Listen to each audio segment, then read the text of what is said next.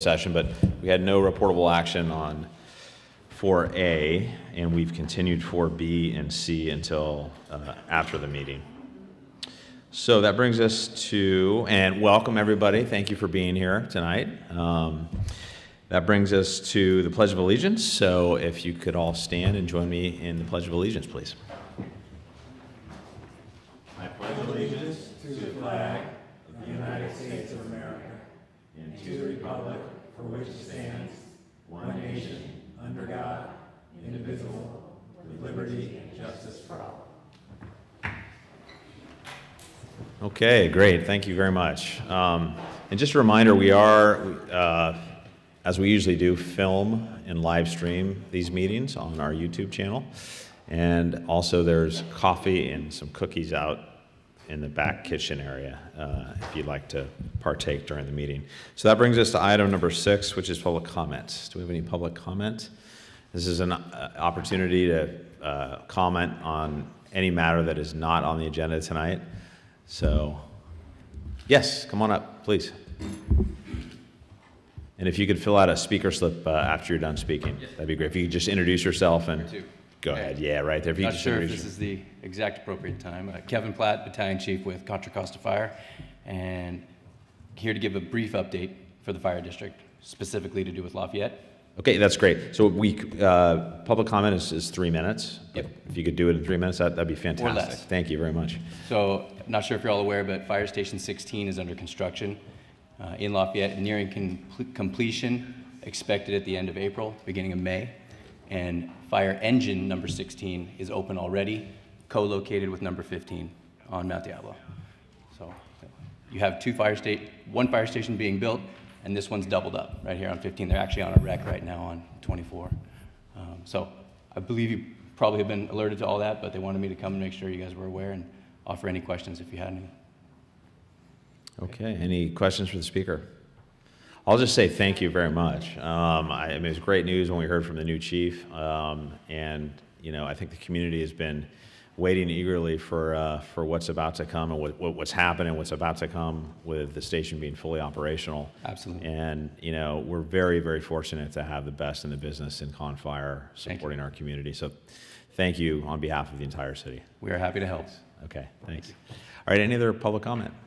Okay, great. Seeing none, we'll move on to presentations. 7A, our Administrative Services Director, Tracy Robinson. Thank you, Mayor and members of the council. It's my pleasure to introduce you to the 2 newest members of the City of Lafayette. First, we have our new Assistant Engineer, Danielle Sanchez. Danielle is a graduate of Cal Poly, just like your Public Works and Engineering Director. And we turned her from the dark side. She used to work in the private sector on development projects. And she's especially interested in helping us with our clean water program. We're very happy to have her working on that. And apparently, although we haven't seen them in real life, she has 2 very cute chow chow dogs, which we're hoping she'll bring to the office soon. So welcome, Danielle. Next, we have Patrick Murray. He is our new construction inspector. Patrick is a licensed general contractor. He's a retired police officer. He also managed the code enforcement unit, so I'm sure that's going to come in very handy in the new position. He is also a longtime resident of the city of Lafayette and a graduate of St. Mary's College. And he says it's okay to call him Pat. So Right. Welcome, Pat. Welcome, Patrick and Danielle, to an incredibly awesome staff, and we look forward to working closely with you, tight-knit family here. So thank you very much, and a round of applause.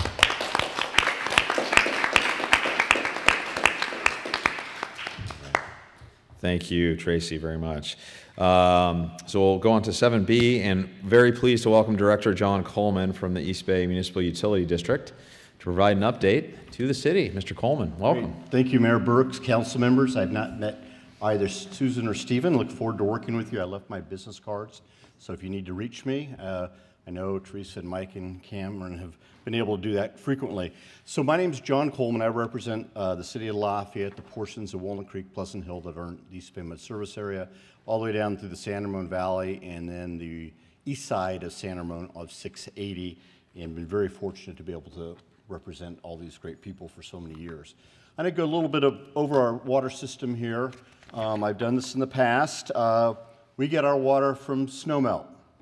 We've had a lot of that this year, about 165% of normal, which is phenomenal. And the water is stored at Pardee Reservoir, and then it goes through 90 miles of aqueduct pipelines through the Delta, and originally by our treatment plant near Larkey Park, and then to Lafayette and to Orinda, and distributed throughout our area. We serve about 1.4 million people in our service area, and we have 325 square miles of service area. So, it rained, it snowed, it's raining again. Nobody thought it would now, but it is. We're in phenomenal shape. We are literally releasing a lot of water to make sure when the snow does start melting that we don't have flood issues on the McCullamy River for downstream in Lodi and elsewhere. And as you can see, we're a little bit above percent of average, a little bit underneath the percent of capacity. That again is because we want to make sure that we have adequate space to store all that water, and it's going to be a banner year. We've actually brought in about $6 million in hydropower generation so far as a result of that, and that's also good for everybody. So, into September, we look at September 30th. What is our water supply situation? 2019, we're full. We're going to be at 630,000 acre feet, and you can see when we're in the midst of our drought that ended in 2016, how far we were down in our supply situation and how desperate it was. We had a good year, and then the last couple of years, even though last year was below average, the usage was below average as well. But 2019, we're full, we're brimming, and can't wait to be able to be in the same situation hopefully next year. We have many long-term water supply partnerships with East Bay Mud. We built the Freeport Regional Water Project with the County of Sacramento. It's a $542 million project. We paid 48%, the County of Sacramento paid 52%. That's our insurance policy that allowed us during the drought to actually be able to transfer water from Yuba County, Placer County, bring it into our service area. Had we not had that in place in 2015, not knowing what the next water year was going to be, it would have been most likely illegal to water anything outside your house because we did not know what the next year was going to bring. So we're able to bring the transfers in, and we're also looking at an agreement tomorrow with Placer County Water to enter into a long-term water agreement. So in future drought years, which will happen, we'll be able to have that water, be able to bring it into our system. We're looking at desalinization as a possibility in the Bay Area, and we have entered into an agreement in San Joaquin County for storing water underground, and that took many years to come to terms because of long-term hostility to East Bay Mud in the valley.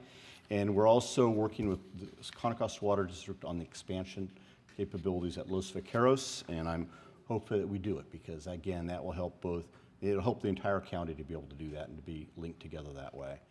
McCullamy River, we have had a huge success story on the return of our salmon. Even during the midst and height of the drought, we're the only river system in the state of California that exceeded the average for return on salmon. We spend about $5 million a year on our fish hatchery with California Fish and Wildlife, and returns have been phenomenal. And again, it's an investment that the board decided to make. It actually helped us when we were in the midst of the drought, when the State Water Resources Control Board said, everybody's got to cut, and you got to do this, this, and this, and I'm going to wait. We're making this investment. We've actually improved our fish hatchery operations where other parts of the state was not the case, and that benefited us actually in our negotiations with the State Water Board and State Fish and Wildlife Service as a result. We're investing dollars. Yes, everybody knows that we pay a lot for water, and people do not like rates. I understand that because I get a lot of emails and phone calls about it.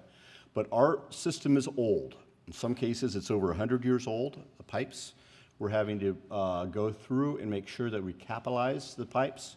We're investing for resilience. We know that there's going to be a major earthquake at some point. It was in the newspaper, I think, today or yesterday in the Conocasta Times, talking about the vulnerability of that. We were actually the first water utility in the United States after Loma Prieta, and we spent about $130 million on our water system to make sure that when it does happen, we're not down for as long as we would be otherwise.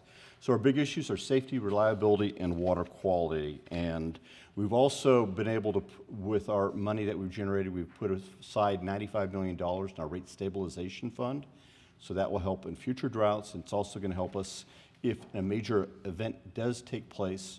We'll have capital available to tap into right away, not waiting for FEMA or perhaps the state of California to come to terms here. Our service area, we have 5 local reservoirs. One is in this community, I think, but it's not a drinking water reservoir. It's classified by that, but it is not used for drinking water. But Briones, Upper San Leandro, Chabot, and I should know it off the top of my head. Whatever. There's 5 of them. So that is about 7 to 8% of our water is local runoff that goes into these reservoirs, then it's distributed. What's important to remember, we have 4,200 miles of pipelines. That's essentially walking from or flying from San Francisco to New York to Chicago. That's how much responsibility of pipeline we have.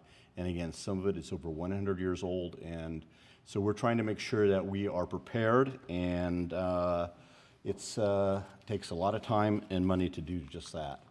Our pipeline rebuild, we used to only do about 5 to 10 miles a year in pipeline rebuilding. Our goal is 15 miles in fiscal year 19 and 20 to get to 20 miles by F year 21. And you're going to say, wait, you got 4,200 miles of pipeline. That's going to take a long, long time to do it. Well, hopefully with the pipes that we're putting in now, and we're looking at new technology with pipes that are much more advanced, they'll last a lot longer in the process. But it does cost more to go in and fix a pipe that breaks versus going in where we know there's problems and fixing it ahead of time versus waiting for a major break, which happens. And every morning, all the board members get an email from the staff, tells us of all the breaks that occurred in the last 24 hours, the city, the cross streets, and approximately how many gallons of water were lost. So they're trying to keep us up on that. We're also looking at a timeline of major capital projects of water treatment plants. And you're going, wow, why are you fixing all your water treatment plants? Well, EPA, Department of Health Services, everybody says you got to do this, this, and this. In order to comply and not be fined, we need to upgrade also to make sure that we're in compliance. We're doing aqueduct lining. So we have, again, 3 aqueducts coming down from Pardee to here. We also have the Lafayette aqueduct, which has leaked over the years. And so that is going to be fixed, is coming up here.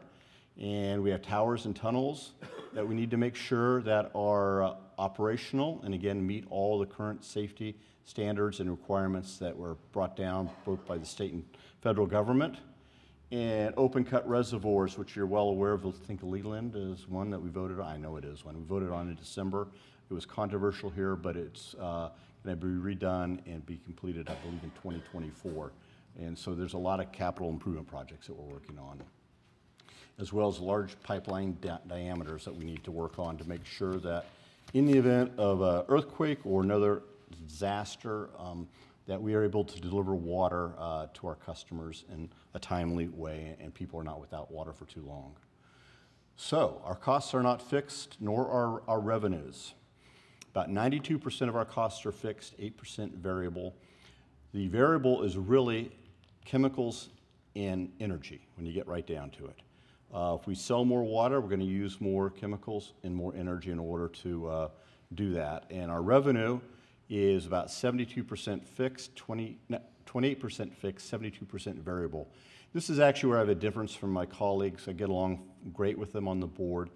I would rather see our fixed revenues at a higher percent. And we actually had this discussion at our board workshop on budgets recently, because when we do go into a drought and we tell everybody to cut back, our revenue stream dries up. And then everybody goes, oh, well, you're going to reduce rates after the drought. No, we're not. That doesn't happen. I could say it is, but I'd be lying. The fact of the matter is that revenue stream dries up. If we had higher on the fixed revenue, that would mean there'd be less of a financial impact coming out of the drought or while we're in the drought. So we've had healthy debate at East Bay Mud about that, and right now I'm not on the winning side of that issue, but I think more people are starting to see that it does have financial impact because it means we can't do some of the things they want to do because we don't have the revenue stream. Our water supply. Well, take a look at that. Look at the red line shows the population growth. That's about a 30% increase since 1970. The dark line on top is water consumption on a per day use. It's down about 70%. So when people go, "Oh, we shouldn't do this or that," and you hear this during the drought, can't have this built or that built, the reality of the situation is we're using much less today than we were in the 1970s when the population was 30% lower than it is in today. And a lot of it is people done a phenomenal job on conservation, hardware. We go to the store to buy things. It's all conservation and the rebates that we have as well. But it does have an impact on our budget. Our budget. So we have a healthy budget, $2.34 billion. We do a 2-year budget, and it gives you an idea of most of it is water, 86%. But what it does show you is where the money is going. About 67% is for capital investment related, 21% for debt service, 33% for operations, 46% for capital appropriations. We're actually moving away from less from bond money and more towards pay-as-you-go. So that will actually long-term be healthier for our books and the ratepayers as well in that process. And this is where some of the money is going, so you can see it on the end from fiscal year 20 to 21, and what the impact is in terms of our grand total of $2.3 billion that we'll be spending over the next 2 years. And we had initially projected a 7% rate increase in fiscal year 2021 and 5 years thereout. Staff has been able to do a phenomenal job of watching what we spend. So now they're coming to us with a 6.25% rate increase, even though our water sales are still depressed. If they were higher, it would be actually probably less of a percent increase. But it's being forecasted and proposed, which we'll be voting on later this year, to be at 6.25%. So we're trying to do the process. We are going through the 218. We've had two workshops in this process, and we're establishing what we need to do in order for charge the customers for customer class, which we're required to do by law as well. Those are the two workshops. The mailing goes out April 26th. We will hold a public hearing on June 11th. Assuming that the board does approve those rates, they take effect on July 1, which is our fiscal year. So if you have any questions, that's my contact information. If you call me on my cell, I think I'm pretty good at returning phone calls and emails, and for that matter, for the public as well. I'd also like to thank Mayor Burks. I was not aware that we had a gate issue at the Lafayette Reservoir until you raised it, and it's been fixed. Thank you for bringing that to my attention. But a lot of things that we do, there's a lot going on in a lot of things, and Catherine Horn, who's here, who's sort of our district person out and about, she does a phenomenal job, relaying information to me. But if there's an opportunity, whether it be a council meeting or another meeting, to go out and speak to a group, I'd love to do it and be able to make sure that I can represent you to the best of my ability. Great. Any questions? Maybe I could just start by thanking you on the gate issue that Karen Mulvaney, who a lot of you know, raised it, and I think it was on Facebook, my Facebook site, and it's those little things, and Mr. Director Coleman jumped right on it and had staff get it taken care of. But it's those little things, I think, that really make a difference in our community and shows that we're serviced by a phenomenal utility district. And we've got a phenomenal director who does really believe in Lafayette and is here for us. So I'd like to thank you for that. Well, I grew up in Lafayette. I know I'm you past did. chamber president of Lafayette. I've just got just one question, and you may have answered it. On the capital projects, on the earthquake stability issue with our reservoir tower. Oh, yeah. That's what my question was too. We have submitted some designs to Division of Dam Safety to look at, to evaluate. If it were to collapse during a major seismic earthquake, would there be flooding downtown? No. The amount of flow out of the pipe is, I think, 7 cubic feet per second. Okay. So it's minimal. It'd be like a heavy rainstorm in the creek. But the fear is, if that were to happen, the fear that could be started, and quite frankly, we need to make sure it's seismically safe. We're coming up with some designs. I know people want it kept looking the same way it is. I understand that, and I'll be honest with you, I'm also going to look at the cost, at what it costs in terms of deciding what is the right design. Yes, it's iconic for a lot of reasons, but the bottom line is, if it's $100 million more to have the same design versus one that's functional, and all good honesty, I couldn't support that, because that's about a 7% rate increase to do that, and that's just not good public policy. I'm hoping to come up with a design that either keeps the integrity of the current structure or built it to what is similarly there today. Okay. If you could just keep us up to date on absolutely. timelines and, sort of, insights into where your staff is going around some of the designs, I think our public would appreciate it. Absolutely. We can as make much sure as that- possible. We can put it on our website. We can do some stuff on social media. Okay. That would be great. We'll but do that. Appreciate the answer there. Yeah. So any, Vice Mayor Anderson?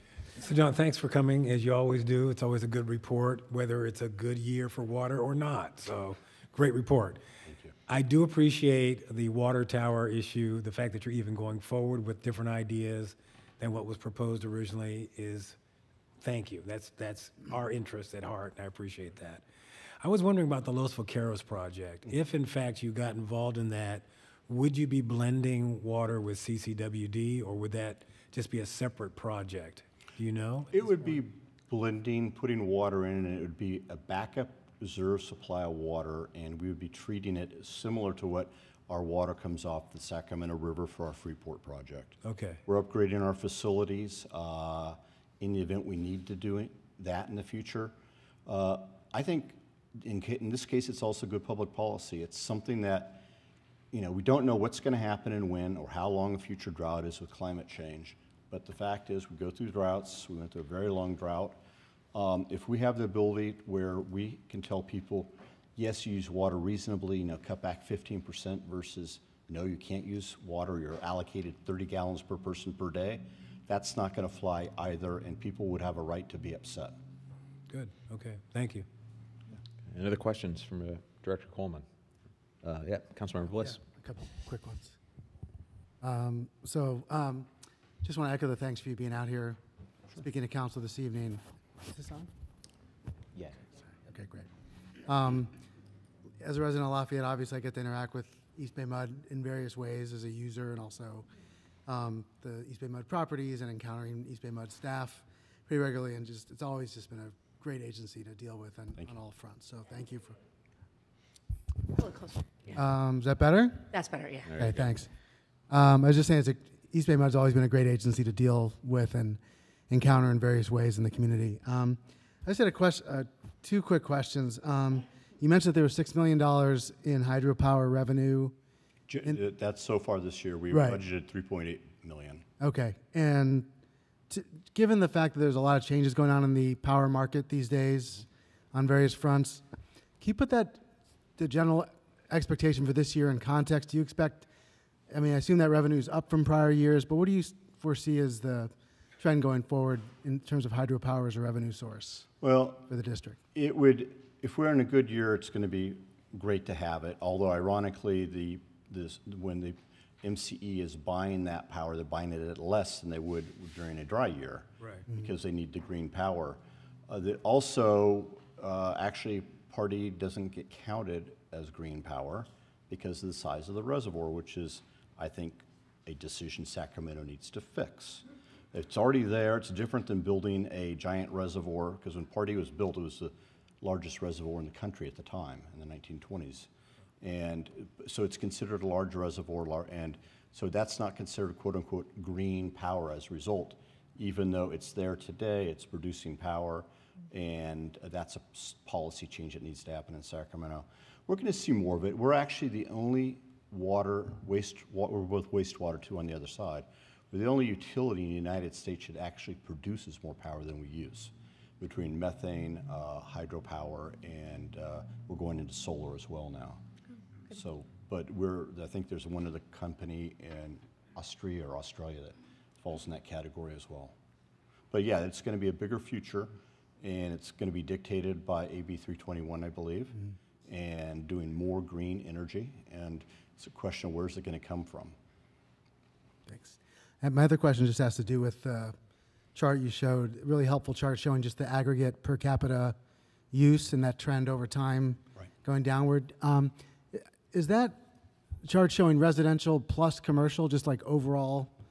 That is demand? residential. It's per capita use, Oh, correct? Residential only? Yeah, it's residential strictly. Okay, and so any sense you have of the work that the district's doing? I know there's a lot of emphasis focused on conservation and efficient use on the residential front, and with good reason, right? Because we're all making choices as residents every day about how to use water, how to conserve water.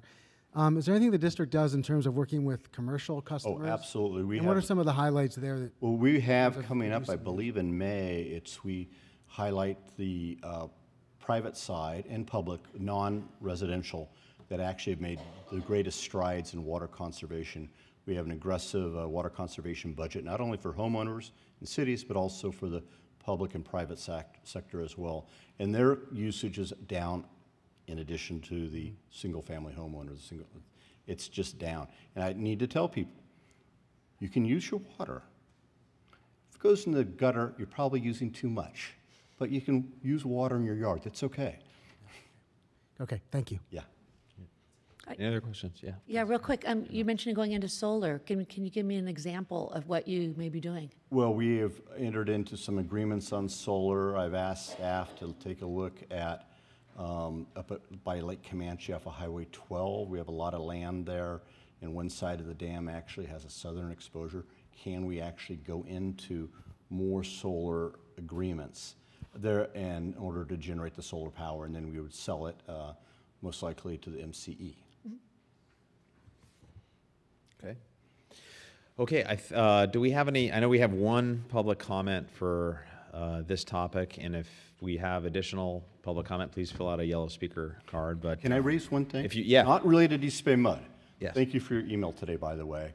Some of you are aware I got hit by a red light runner Friday morning going to work on Pleasant Hill Road, leaving my house. I don't understand, and today I get that my insurance company said I'm 100% not at fault, but the two police officers came very promptly, good, one on a bike, one in a car, and I said, are you going to cite the red light runner? And they said, no. And I'm going, well, an off-duty cop was at the red light. He told you that this guy ran the red light. And they said, well, we'll let the insurance companies decide, then we'll decide whether we cite him. I don't understand that as a policy. And then I asked for, are you going to do a report? And they said, no. And when I contacted my insurance company, they asked if there was a report. I said, no. And when I contacted the guy who hit me, his insurance company, he asked if there's a report, and I said, no. So it doesn't make sense why.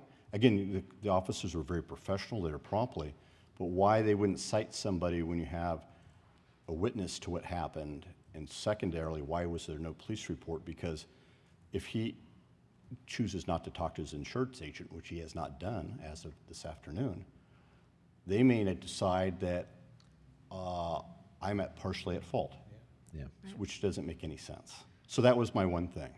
No, I saw the photos of your car. I'm very glad you're okay, and for you to be here tonight is amazing. So first and foremost, I'm glad you're okay. If I could maybe ask the interim city manager to touch base with Chief Aldrett and follow up, and then follow up with Director Coleman, that would be fantastic. That would be awesome, thank you. Okay. And you have somebody in public to talk about? We do have Okay. one public Oh, speaker right. slip who I think has a question for you. So Lynn Hedane. Right here.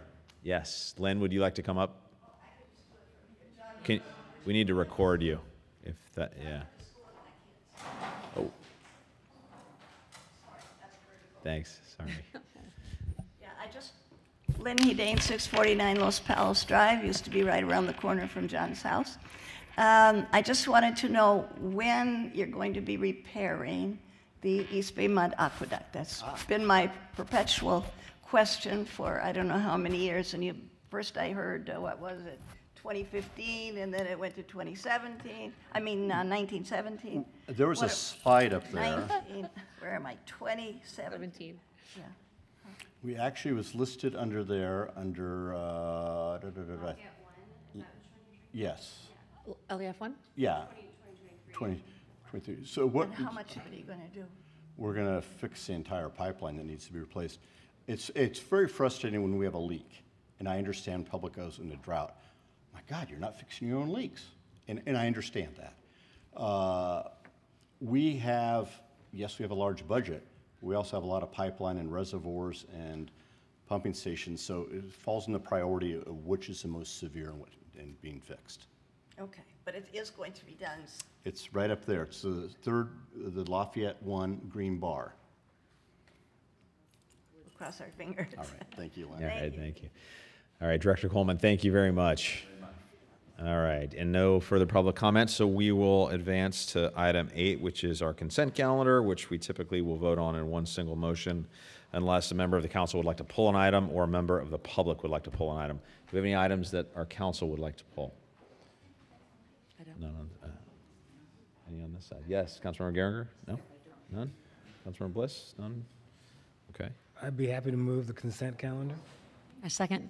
All in favor, say aye. Aye? Aye. It's unanimous. So we will now move to item 9A, a report from our interim city manager on MTC's CASA Compact and Tri-Valley Cities Housing and Policy Framework. Thank you, Mayor Burks. Good evening, Council and members of the public. I wanted to give you an update on the efforts of Contra Costa Cities to wrap their arms around the CASA Compact as well as the legislation that has resulted from the compact. You had a joint meeting in March with the La Miranda cities, and you directed the city managers to draft a letter outlining our concerns on the CASA Compact, and we are doing that. The mayors are getting together this Thursday to talk about it. Additionally, the Tri-Valley 5 communities of Dublin, Pleasanton, Livermore, San Ramon, and Danville have been in the forefront of reviewing the CASA Compact and pending legislation. And together they have come up with a really good report on the impacts of the legislation on local jurisdictions. That report was reviewed by the Public Managers Association in in February and March, and the public managers have asked for a county-wide framework similar to what the Tri-Valley cities have developed. We have completed that work and will be discussing that this Thursday. The intent is to really rally all the cities around the protection of local land use control, to identify concerns that we all share, and also to identify in the pending bills those concepts that we can rally behind. And I hope to bring that the countywide framework with accompanying resolution either at the end of this month or early next month. CASA is behind us. What we really need to focus on are the bills that the legislature is currently considering, and there are a number of them.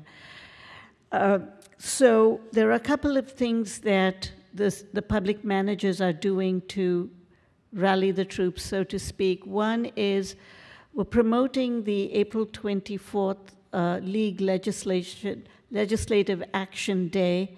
It's a day where all the elected officials from local jurisdictions are invited to Sacramento to meet with the legislators on various bills that are of interest to them. A good thing is that on that very same day, one of the most impactful bills, SB 50, which is the Wiener bill, will be considered by the Senate Government Relations Committee. So the League is working on a way to get all the elected officials at the hearing to participate in that hearing. SB 50, as many of us know, is, I would say, much more impactful and has a much more negative impact on local governments than AB 2923 did. AB 2923, or the BART bill last year, focused on BART-owned lands. And so we were able to quantify what kind of impact it would have, because BART owns a discrete number of properties. SB 5 really covers land within a half mile of the BART station. And so I wanted to just demonstrate to you what that means for Lafayette. So this is the BART station, and the circle is a half-mile radius. And I just highlighted some local streets so we know where the impact is. Brook Street to the south, it extends almost up to Risa Road. This is Dolores Drive. Up north this is Nordstrom Lane, so it covers Happy Valley Glen. And to the east, this is First Street. So land within this area is vulnerable to development, to higher density development. And some of the key features of SB 50 is that it removes any local control or local standards and allows increases in density, in height, in floor area ratio. Additionally, it greatly reduces the parking requirements for any projects within this half-mile radius.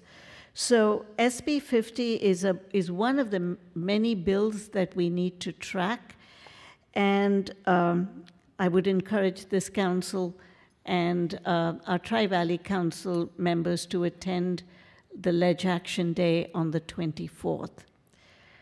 Going back to the whole CASA Compact, and the Vice Mayor and I attended Mayor's Conference last Thursday, where two council members, Danville's Newell Arnerich and Concord's Laura Hoffmeister, and Councilmember Geringer also attended, as well as Councilmember Kendall. Sorry about that.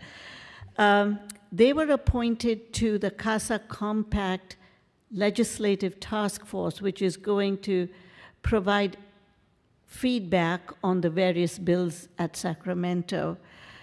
In addition to that, the discussion at that meeting focused on what we believe is really wishful thinking on the part of many of these bills, that high-density housing would be built along transit and bus routes all throughout the Bay Area without much parking, and then everybody would get onto BART or Caltrain and go into the city or to Silicon Valley for their jobs. That's not going to happen. It's going to impact our highways. It's going to impact BART, which may not be capable of this increased ridership. And what many cities in the surrounding counties, including Contra Costa, are advocating are bringing jobs to our areas so that BART can be used in both directions during the day, so that there is a jobs housing balance throughout the Bay Area. And this particular graphic is quite striking. It came from the CASA Compact. This slide happens to be one that the Tri-Valley cities put together. The blue graph, the blue column is jobs, and the orange column is housing. And as you can see, the greatest number of jobs are concentrated in three counties: San Francisco, San Mateo, and Santa Clara. While Contra Costa does have an imbalance in jobs and housing, it is not as severe as the three counties. So the first thrust or series of recommendations that we will likely be making from the public managers is that there be a focus on providing housing where the jobs are before the transportation infrastructure is burdened by building housing in the outlying cities. So I expect to bring that to you, whether at the next meeting or the meeting after that. I just wanted to provide you with an update to let you know that the public managers are working on this, and we will be reporting back. Just one final thing that I mentioned in the staff report is that I did reach out to Townsend Public Affairs, which is a lobbyist hired currently by the Tri-Valley cities, by San Pablo and Walnut Creek, and they work hand in hand with those cities to influence legislation, to track legislation, to draft correspondence and letters for cities, and to really be nimble and stay on top of the legislation as it's moving through the committees. The proposal that was submitted to Lafayette was for $4,500 a month, which would cover all the tasks that I mentioned, and then some more. I have reached out to ask them whether they would consider a La Marinda proposal. I have not heard back, and nor have we approached that concept formally with the other two cities. That ends my presentation. I'd be happy to answer questions. Thank you very much. Do we have questions for, yes, Vice Mayor Anderson? So that's a very good report, and I think it's clear that it's going to be difficult to change the direction. The emphasis on housing is kind of baked into everything that people are talking about, whereas the jobs balance, the jobs housing balance is just not even on the table. But that seems to be where we want to go. So that brings me back to Townsend. And I really would like to get that before us as an action item. Okay. We could take a look at that, because in talking to folks at the dinner after the mayor's conference, it became clear to me that it's going to be a matter of influence to get anything done with these bills. And Townsend clearly has the ability to get into Wiener's office, Chu's office, even Newsom's office. And that's what we were hearing from folks. They actually get calls back from the staff out of these different offices about their concerns on some of the bills. So I think if we're going to have any kind of effect at all, that's going to what we have to do. So I'd love to see that on the table so we could take a hard look at that. Okay, thanks. Other questions first or comments for staff? Yeah, Councilmember sure. Mandel. Thank you. Fantastic. Please, I totally agree with Mike on that one. Let's go as fast as we can with that group. I have a question. I keep seeing this job-rich housing project. Do we qualify in there or not? It's a very good question, and I don't have the answer, and nor does the league at this time. It's not clearly defined in the bill. So we're trying to get answers to that question. Okay. I don't know at this point. Okay. Councilmember Bliss? Yeah, just a couple questions. Actually, just to pick up on that, and I can discuss it with staff as well. There has been the issue of what constitutes a jobs-rich community, as said, is right now not really well-defined in the current text of the bill. There has been some modeling that certain groups have done, even some mapping that allow you to look by census tract at what would be considered jobs-rich based on what is indicated in the bill. I could talk to staff about that, so that might be something that might be worth sharing with council, because it allows you to look in a very sort of spatially astute way at what those areas of the county and really the state would be. So that might be a useful tool for us to have access to as a Sure. council. So I'll share that around with the staff and with the rest of the council. Couple just quick questions. First of all, thank you for the excellent report, and I agree with everything that's been said so far. There's a part of the sharing the framework from the Tri-Valley communities was really useful. The analysis and the framework they laid out. There was one part of it that I was really intrigued by, and just wanted to sort of get your thoughts on it. I'll just read this part. It's on, I don't have the page number in front of me, but it's talking about the overall approach, and it says, recent history has demonstrated that simply opposing legislation does not work and in fact may be counterproductive, and that the Tri-Valley cities will need to collaborate to influence legislative efforts, including proposing revisions to draft legislation to address new housing law as it is developed. And I think this goes to something Vice Mayor Anderson mentioned as well, which is our ability to actually stop SB 50 and other bills. SB 50, I think most people here know, passed out of committee like 9-0 and 1, I think, last week. Yes. That's just one committee, obviously. But so I'm just, and I know that the positions that the Tri-Valley Consortium took, some of them were supporting certain pieces of it, like the ADUs and things like that. Others were opposed unless amended. So just any thoughts that you have on where the effort seems to be headed in terms of the balance between trying to stop some of these bills in their tracks and trying to at least improve them if they seem to be headed to the governor's desk at some point?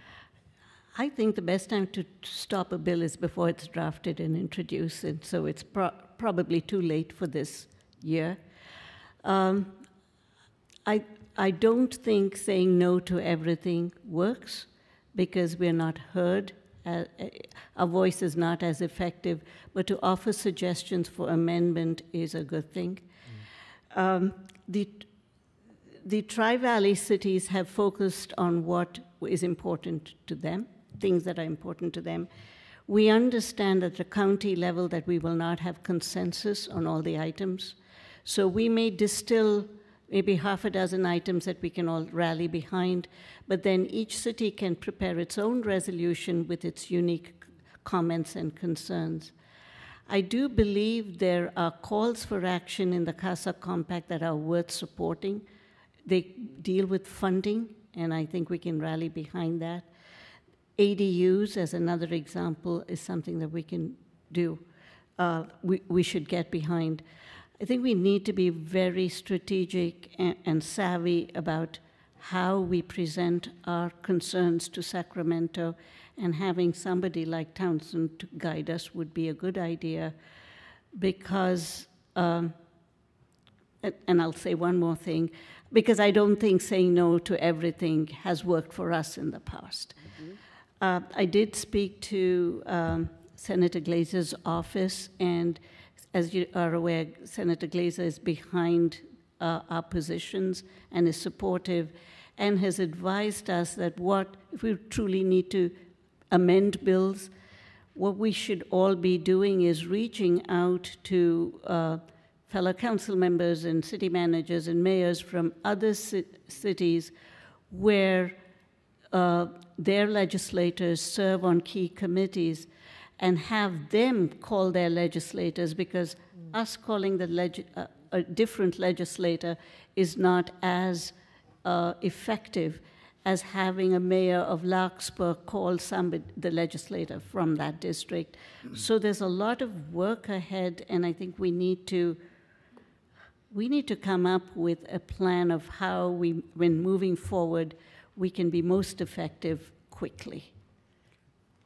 And I realize this would come back to us if we're given the option to pursue an engagement with Townsend. This detail would come back to us, I realize. But would Townsend's role be to actually potentially be crafting some of these amendments as part of that scope? Or? Yes. Part of their proposal does involve advising cities on the types of amendments that might get approved. It also includes drafting letters for cities with those suggested amendments. Okay. And I should have asked this up front, I apologize. Townsend, there's a firm Townsend Usher, is this the same lot? Is this the John Townsend of that? Okay. It's called Townsend Public Affairs. Okay, great. Yeah. Thank you. Right, and they've had Morocco. Councilmember Geringer? So I did, first of all, also kudos to all of the work that you've been doing and to the committee that's been working, the mayor and others who've been working with you. And just in the last couple of days, all of the pieces around advocacy and helping to prompt us as to what we need to be doing, I really very much appreciate that, and that you're moving in that direction. On the two things. I am supportive of getting the proposal from Townsend. And I know that as we look at the proposal, I'm also very interested in knowing who their other clients are, because they have a lot of clients. And so they're working with communities that are near us that have similar interests. But I think we also want to make sure that where we are and what sort of say we have in how they might be also representing other cities that may think that lots of these elements are great. And so conflicts around that. Which also kind of brings me back to the League of California Cities. I think that that's one of the struggles that the League has sometimes is because of the diversity of the state and who they're representing. Sometimes we feel like we're not being heard and they're not pushing enough. So I think it is sort of a whole balance of, yes, maybe Townsend can help us with a few things and get us in, but that League partnership and building those coalitions. So supportive of having Townsend come in, which also circles right back around to last year on AB 2923, while our goal was to, for lack of a better word, make it go away and never, see the light of day again. A lot of work went into building coalitions from throughout the state, and I'm looking at Mayor Burks and others and our La Miranda partners. So this work we're doing right now, while the bills are going through committees, the hope is some of them will die there, but we're gearing up, so we're not completely out of the water yet. And I mean, we're not completely behind the, what's the word I'm looking, behind the train and all of those things. We still have a lot of opportunities to partner there. And so excited that we want to move in this direction, want to be cautious on our use of which consultants we use, but I think we need all of the tools in our tool belt to make sure that we can fight these things without saying no and be strategic in our amendments. And so a big thank you to you, Nirup, for leading this effort. And it looks like you're having fun actually doing it and learning it, so thank you. Okay, are there any other comments for questions for staff? I've got several comments, but I'm going to hold them. I do want to thank our interim city manager's fantastic report, and she's done fantastic advocacy work above and beyond, I think, what she's been asked to do in this space, because these are critical issues for our town. You've heard me say it over and over again. This really, these next few years I believe will define the character of our city for many, many years to come. But I'm going to hold my comments until we get to some public comment, because I saw a few cards and I'd like to hear what folks have to say.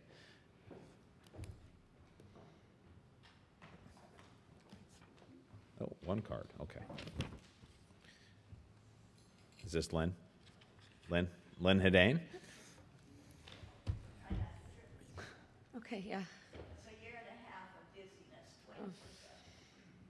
And before you start, I would like to thank Ms. Hedane for her advocacy work. She's been really just going after this and the support of the city around these bills. So thank you very much as a prelude to your comments. Thank you. 649 Los Palos Drive, Lynn Hedane. I wanted to toss a few comments into this. With regard to the jobs housing balance, back in the days when we were fighting Shaping Our Future here, which was another movement, a smart growth movement, had pretty much encompassed the county. Lafayette was found by, I think it was Dan Smith of Hans Corvée and Chuck DeLue and Smith. That Lafayette was the only city in Contra Costa County that had a perfect jobs housing balance. And the meeting that took place over in the Contra Costa Council deleted those words from the final draft. These people cheat, don't believe them. Let me just put that in your head. Okay, then did any of you watch the housing hearing at all in Sacramento? Did you watch that? Housing Committee? Live? Yeah. Maybe you noticed that the proponents were allowed to speak and give their comments and their name and where they came from, who they represented. The opponents were not. They were instructed by the fellow running the meeting, and I presume that was probably the vice chair of the Housing Committee, instructed the opponents that they were only allowed to give their name, who they represented or where they lived, and whether they were a yes or no. Some of them were able to squeak in a sentence. That was all. That is not fair, and those rules need to be changed, and that should not be allowed to be gotten away with. I was told by another comment, unrelated, I was told by a BART board member that we should lean far more heavily on the League of California Cities to represent us and do a far stronger job of representing us. Let's see, what else here? I think we should get ready to persuade Newsom not to sign those bills if they get past all their housing committees. I think 827, I believe, was stopped in the Finance and Transportation Commission, or Housing Committee, rather, up in Sacramento, so maybe we start working on them too. It was interesting that I think it's SB 4, at least eliminates high fire danger areas, which is something. That's going to be before the same committee at the same time as SB 50. And let's see here. In regard to defeating, I think, massive writing and massive calling. Can you hear me? Am I speaking loud enough? Okay. Massive writing, massive calling. Los Angeles would have stopped 2923. It almost halted because they were so vastly opposed to it, apparently. At least that's what I heard. But they were able to squeak through anyway, regardless. But it looked as if it was going to be stopped for a long time, apparently. And I think that is all. Okay. Okay, thank you. Any questions for the speaker? All right, thank you very much. Thank you. Anybody else have comments on this topic? Cities might try putting up huge signs, just like we used to do in campaigns, big ones that say no on SB 50. Drivers by see those things. They might think that's some massive opposition, and they might not be reelected. Yeah, okay, thank you. All right, any other public comment before we bring it back to the council? Okay, we'll bring it back. There is a recommendation for this, but do we have comments? Any final comments? I know we kind of went through there. I'll look to my side. So I have a few comments. A lot of them have been echoed by my colleagues, but I saw the Townsend proposal. I do believe we need a lobbyist. The League it's a fantastic organization, but it's an education organization. I don't believe they're capable of handling what's happening with the political landscape right now, and the stakes are too high for our city. So we shouldn't put all of our eggs in one external basket. So maybe when we get to that part of the agenda, we can agendize bringing the Townsend proposal back. So I do agree with that. I think for the cost, it's something we should consider. On SB 50, SB 50 is one of over 200 housing bills. And how many bills have been submitted this year? 2,000 or so? Close to 2,000. The legislation in this state just stuns me. A lot of it is good, and there'll be some good laws passed that'll do good things for people that in this state. But on the housing side, we're facing down the gun barrel here pretty sternly. And actually, one question I did have, and was to the city manager, I forgot to ask, have we heard anything from Southern California? Has the League talked about what any counties or coalitions or anybody from Southern California, maybe even pockets of urban areas of the valley or the north? I have not heard of it. That doesn't mean that they haven't expressed. You haven't heard anything? Yeah, okay. I have. I would just echo the city manager's comments around building coalitions, and Senator Glazer's done a fantastic job in guiding us around that strategy. It is about reaching out to in my opinion, other city councils and other mayors in different jurisdictions, and targeting the ones that we know have assembly members and senators that wield influence in Sacramento and are going to be along the way in different committees, and then on the floor if it reaches the floor. And I think that's something we can perhaps all do individually, whether it's by picking up the phone, or you don't have to hop on an airplane like I did, but making short drives, sending emails, just doing as much as we can for our part. But I think having Townsend to really guide us through or another lobbyist or another group would be really, really good. I think we do. At the end of the day, SB 50, in my opinion, the bill itself, I'm predicting will likely pass, hopefully with amendments that protect our city as much as it can. But I think we really do need, with the help of our lobbyist or just through strategy, maybe between Councilmember Bliss and I are on the legislative committee, bringing ideas to the council on potential amendments, and then really going after those amendments, maybe the top 3 or 5 that would really protect our city the most, and then having all 5 of us kind of go after those might be a strategy. This is all strategy, as our city manager talked about, but we've got to formulate it now. We've really got to get on it now. We're working on our first strategic goal is to maintain local control. That goal is going to be designed and delivered likely in the fall for the future. This is for now. So it's something that I think that the council, in my opinion, I think we should spend a fair amount of time on, and I would like to see on quite a few agendas in the future. So I think a lot of the notes that I finally was able to write on my new iPad here have been covered by my colleagues. I think one thing I would like to say on the CASA Compact, I do agree with the city manager. That train has left the station. I think it's good to educate the public that it's not worth the energy to fight the compact. It's worth looking at the bills that have incorporated elements that aren't good for our city, and go after those. And on the flip side, look for those elements that we think might be good for our city. I happen to believe that the element around ADUs is a positive thing. There's several of the elements, most of them that I'm very, very worried about for Lafayette. But again, it comes down to strategy and what we'll do. And I think within the next couple of months, I think we'll formulate that. But with that, I think I really appreciate the city manager's energy around helping develop a countywide framework, and I would like to make a motion that we authorize the interim city manager to work with the Contra Costa County Public Managers Association to develop this response to the compact and associated bills. Second. I'll make that motion. Second. You have a second.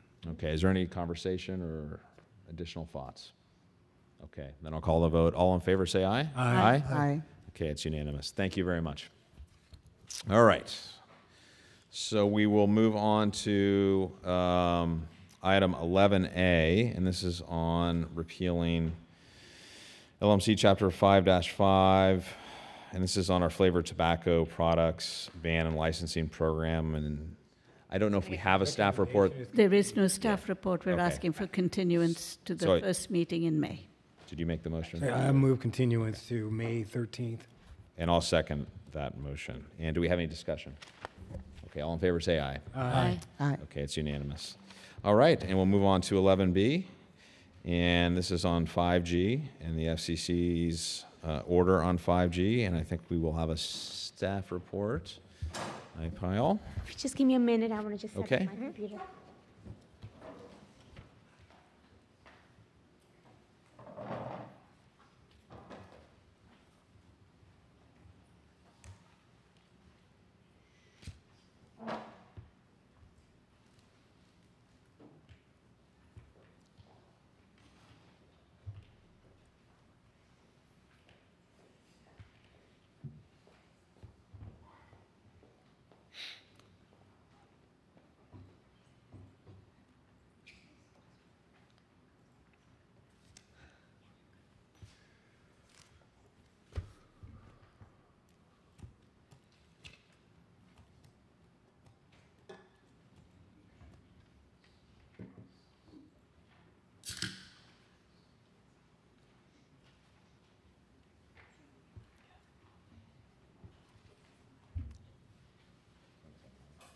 That was approximately right.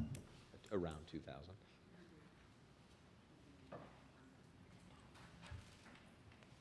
$200 housing, around 200.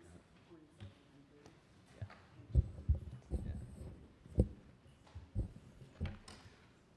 Okay.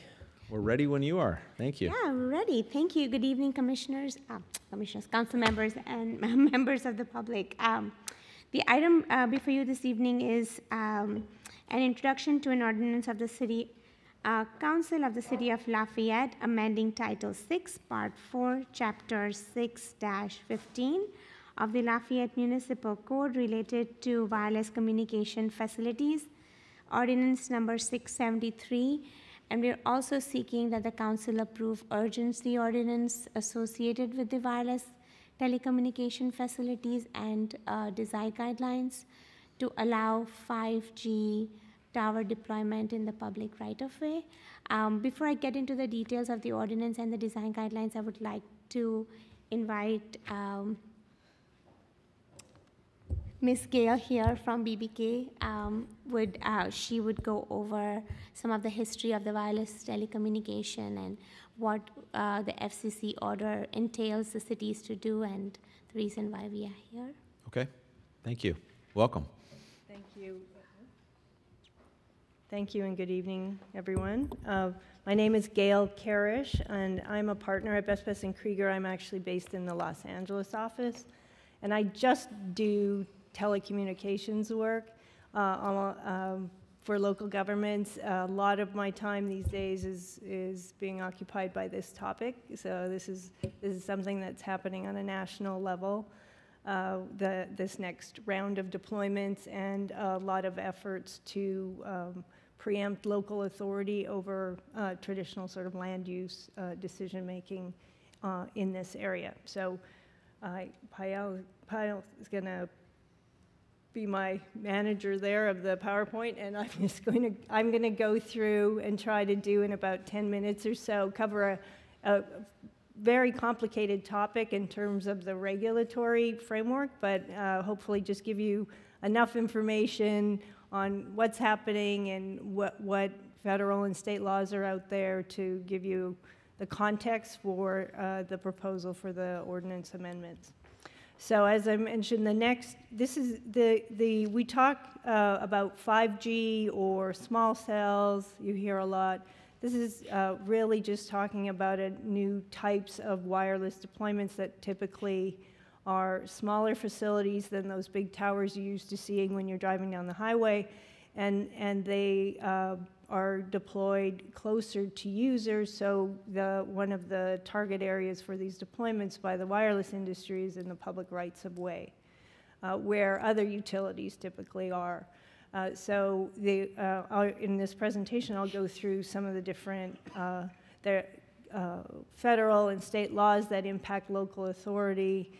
The starting premise, of course, for any city is that you have control over development within your city. You have police powers and you can control development. But of course, as you see in the prior topic on housing, very much like housing, in telecommunications, there has been, through the years, preemption both at the federal and at the state level. First, I'll go a little bit through the technology so that we're all kind of on the same page when we're talking about these issues. This is just a schematic of a typical wireless facility. You have, of course, antennas that are, transmitting the radio frequencies. There's equipment on the facility that is kind of translating those wireless signals into something that can run over a wire. There's connecting cables. There's a support structure that's holding up everything. There's a power source, a battery or a meter, and a power line coming in. And then there is backhaul, what we call backhaul, and that is that the most expensive part of a wireless network is the wireless part. They auction off these licenses, and so they want to get the signals onto fiber or something as quickly as they can, so they maximize the use of the wireless and they minimize, the amount of licensed frequencies they need to purchase. So that's your typical facility. If you go to the next slide, we're really just talking about exactly the same, all those components, but in a smaller version. not necessarily the equipment always being smaller, but the coverage area being smaller. So that's what they're talking about when they say small cells. It just means it's covering a smaller area. And those come in two forms, basically. They're sort of like a standalone facility, and there's also what you hear sometimes, distributed antenna systems. And that's where there are antennas on multiple, if you go on the next slide, I think we have, oh, no.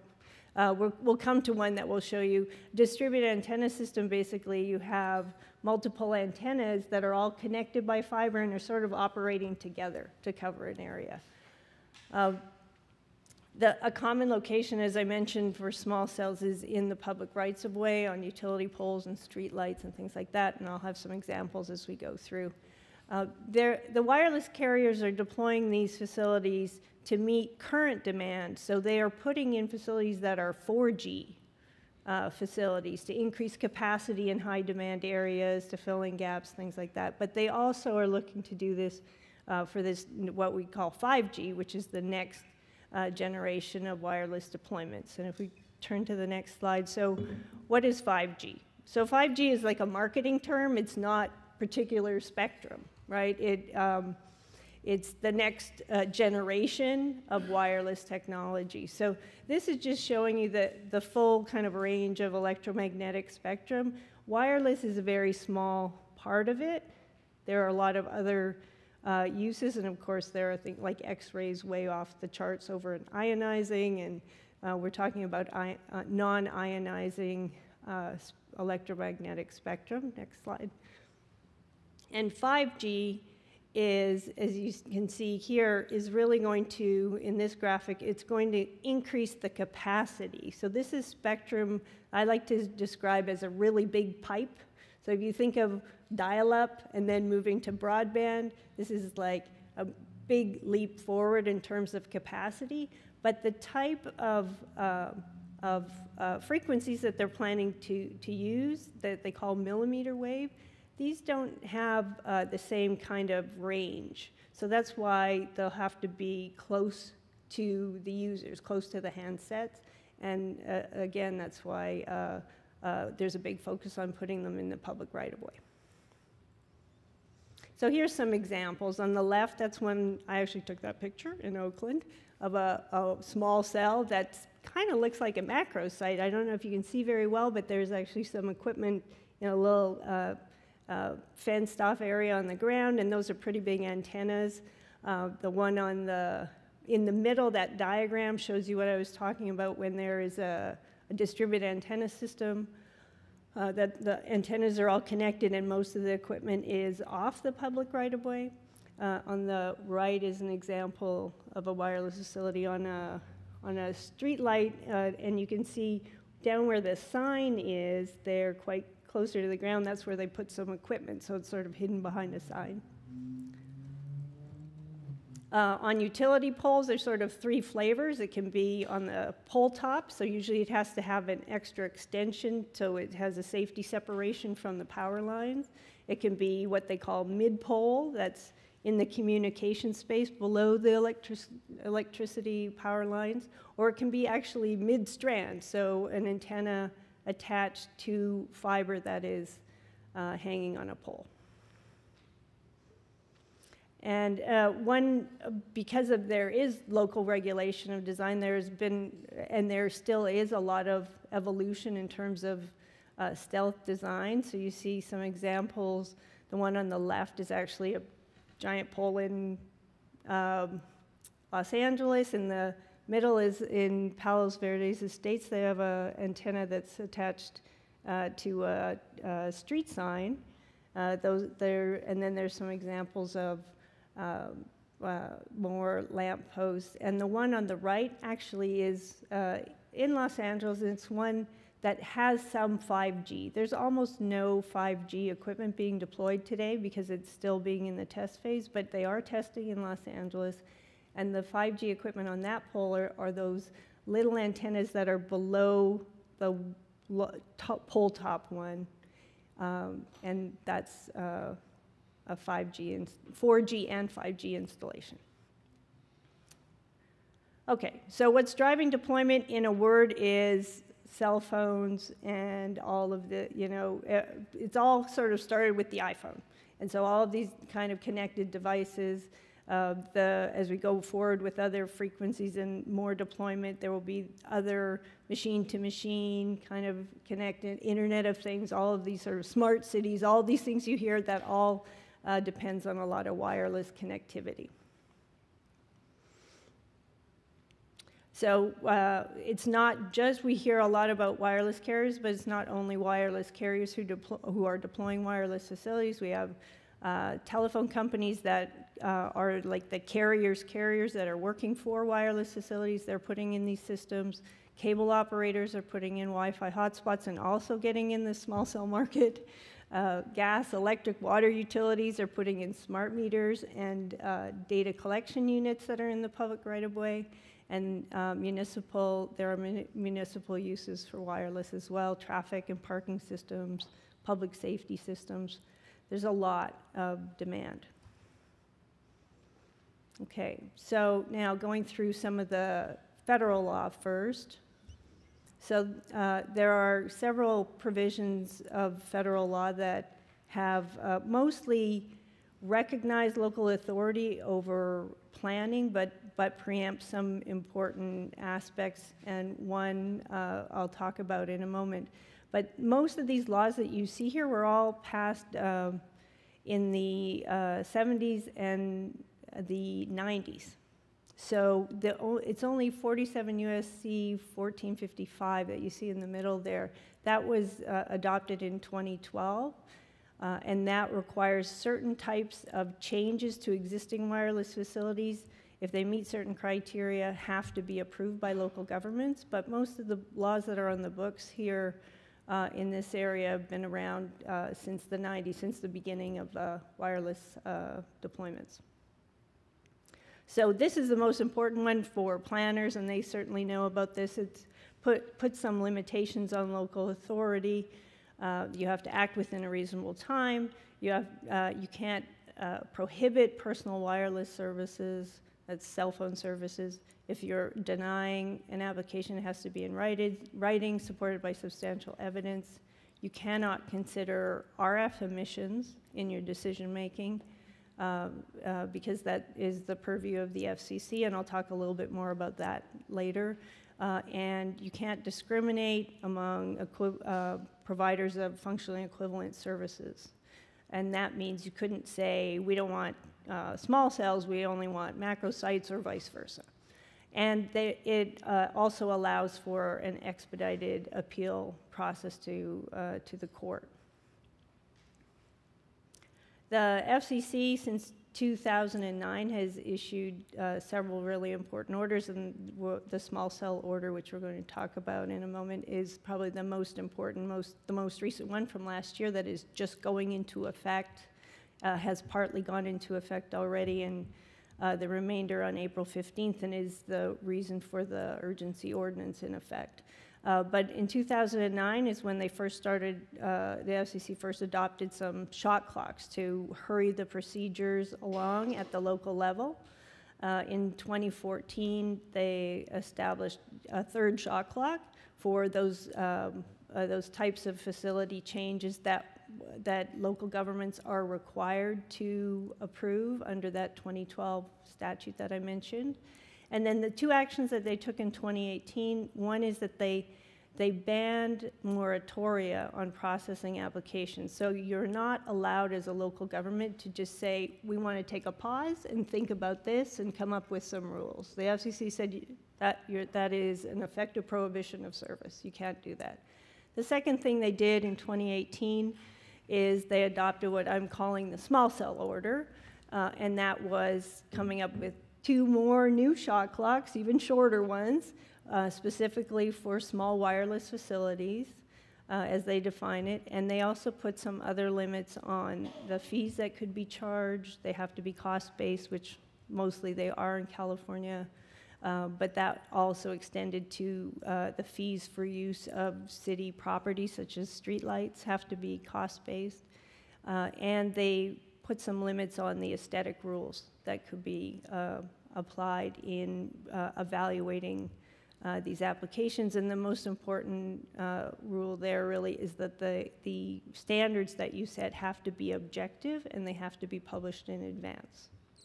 So those are the rules that are coming in on April 15th. The aesthetic portions, the shot clocks and fees have already gone into effect.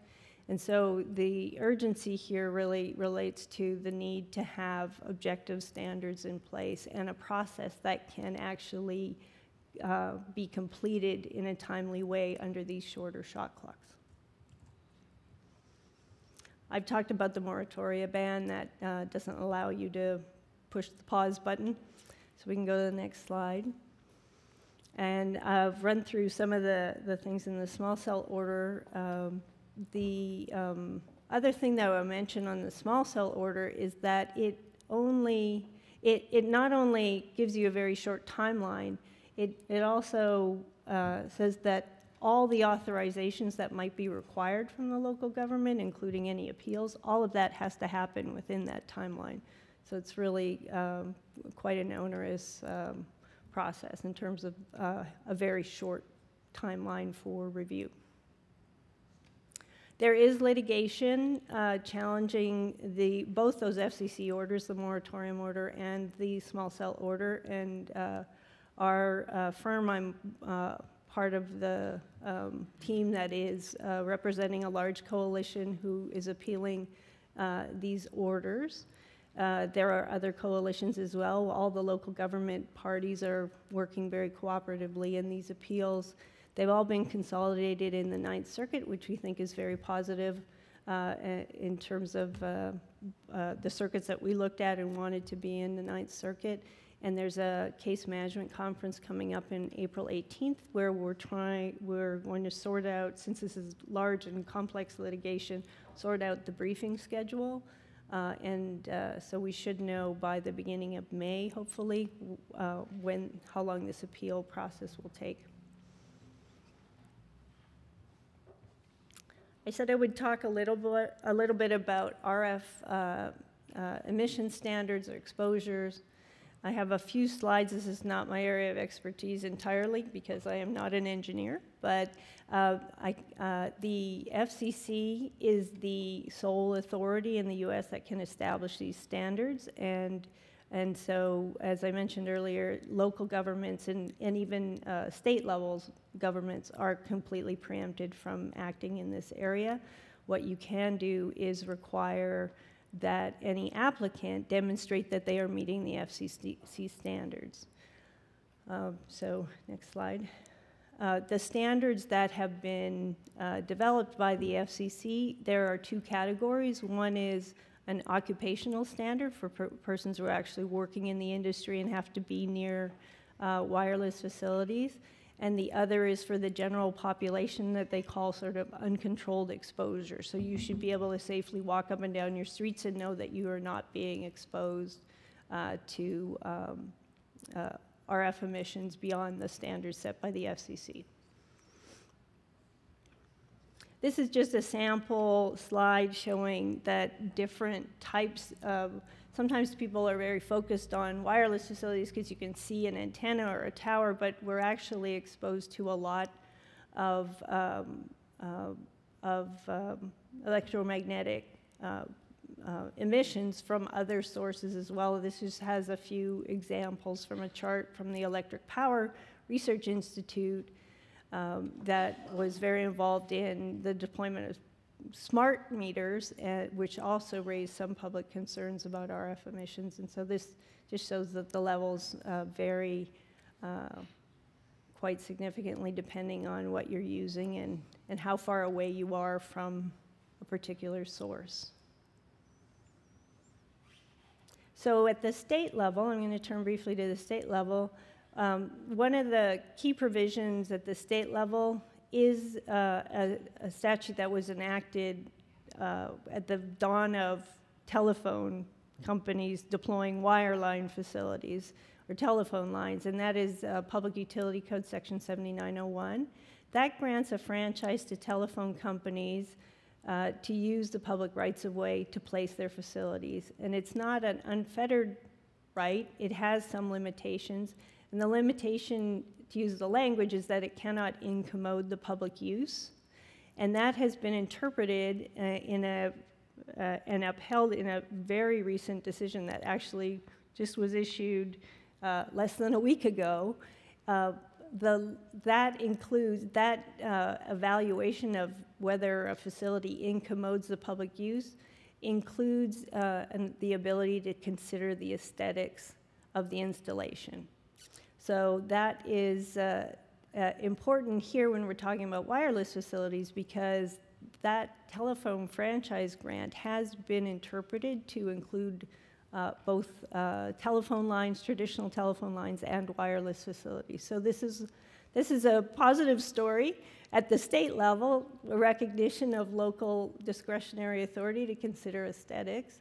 But we also have to live with the FCC orders that have put other limits on them. There are some other provisions of state law that are relevant to wireless facility deployments. One that was adopted, I think in 2015, that AB 57, it actually gives a deemed approved remedy if a local government misses an FCC shot clock, but it only applies to the ones adopted in 2009. It doesn't apply to these current small cell shot clocks that were just adopted in 2018. There are some other provisions that have placed some other limits on your authority, and then I just have a note at the bottom. It says 2018, but it should be 2017.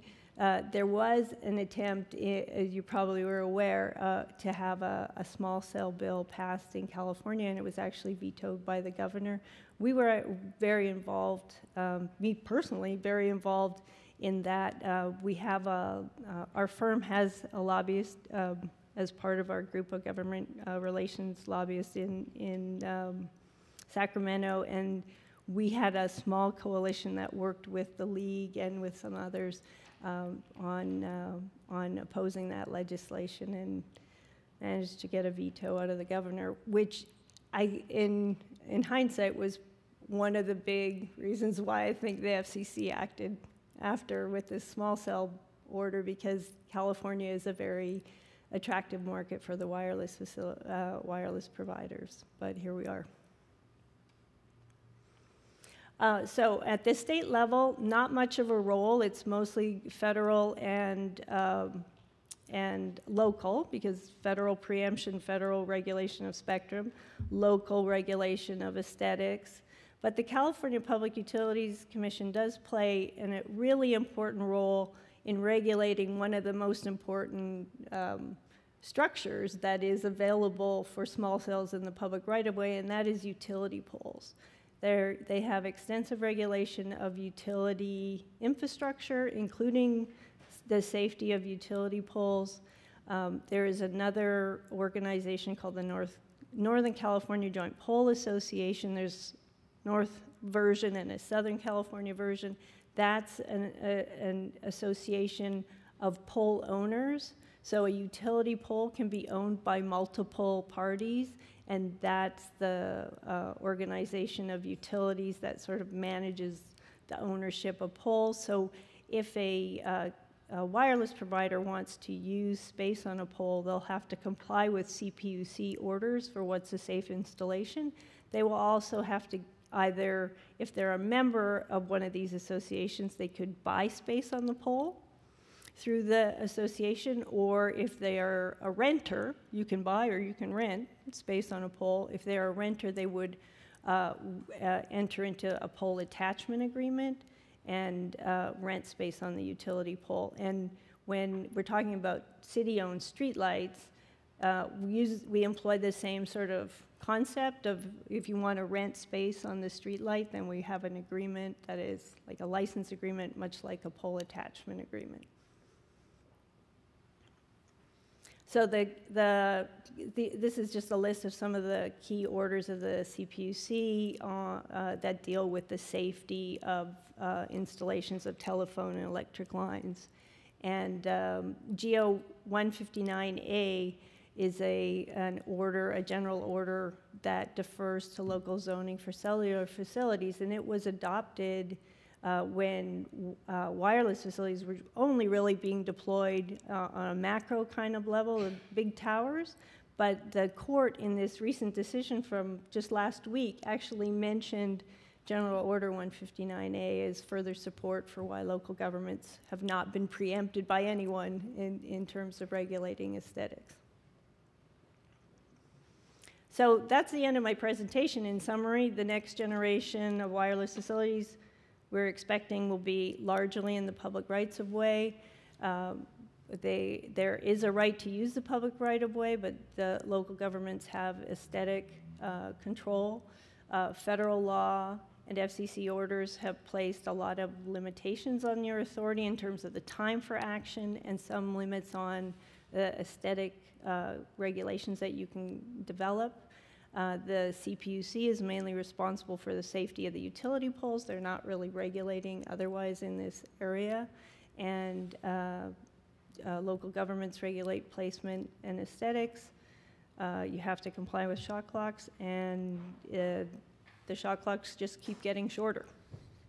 So that is the end of my presentation. I'm happy to take any questions. Thank you, Gail. I just wanted to add a little bit and just go over the structure of the guidelines as we have put together. Basically, as Gail mentioned, we have till April 15 to come up with design standards that are objective, that will allow these facilities in the public right-of-way. So the way the guidelines are structured, we are taking a very kind of restrictive view vis-a-vis the deployment of these facilities in the public right-of-way for the downtown, specifically the downtown specific plan area, where we are saying that these facilities will only be allowed on utility poles and on traffic poles, and not on any decorative light standards or other light standards. Furthermore, we also restrict replacement of light standards for light standards with facilities in the downtown area. In other places in the city, we do allow the facilities to exist on light standards, on traffic signal lights, as well as on utility poles. And the guidelines are structured with kind of an overview of standards that apply to all facilities everywhere, and then particularly goes down into detail where there's existing facility and people want to attach wireless telecommunication facilities to that, specific standards for poles, utility poles, specific standards for replacement poles, and new poles. So there are kind of the 4 categories. Happy to answer any questions. Okay, well, thank you both very much, and we appreciate you coming to visit us from Southern California to provide such a comprehensive orientation, which I found very interesting. So thank you. I'm sure we will have some questions for you both, and a great staff report as well, Pyle. So I'll look to my colleagues for questions for the staff. Vice Mayor Anderson. Thank you for the presentation. I appreciate it. It answered a few questions like, what is the strand-mounted facility? I had no idea, so now I know. And we're not going to allow that. I guess I want to kind of deal with the real question that I think a lot of people are concerned about is what real authority we have. And I just want to kind of state it again. What I hear you saying is we don't really have any authority over the placement of these items other than their appearance. Is that correct?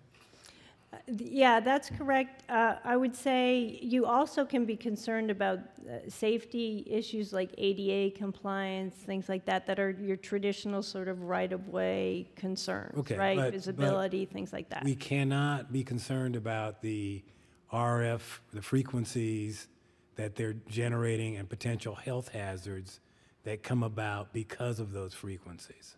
That's correct. That's totally only the purview of the federal government. That's off limits for us. That's off. Can't consider that in our considering where these are going to be located. Right. You can consider. You can ask you can ask a applicant to demonstrate that their facility will comply. They typically do a report on where the facility is going to be located, that it will meet those standards.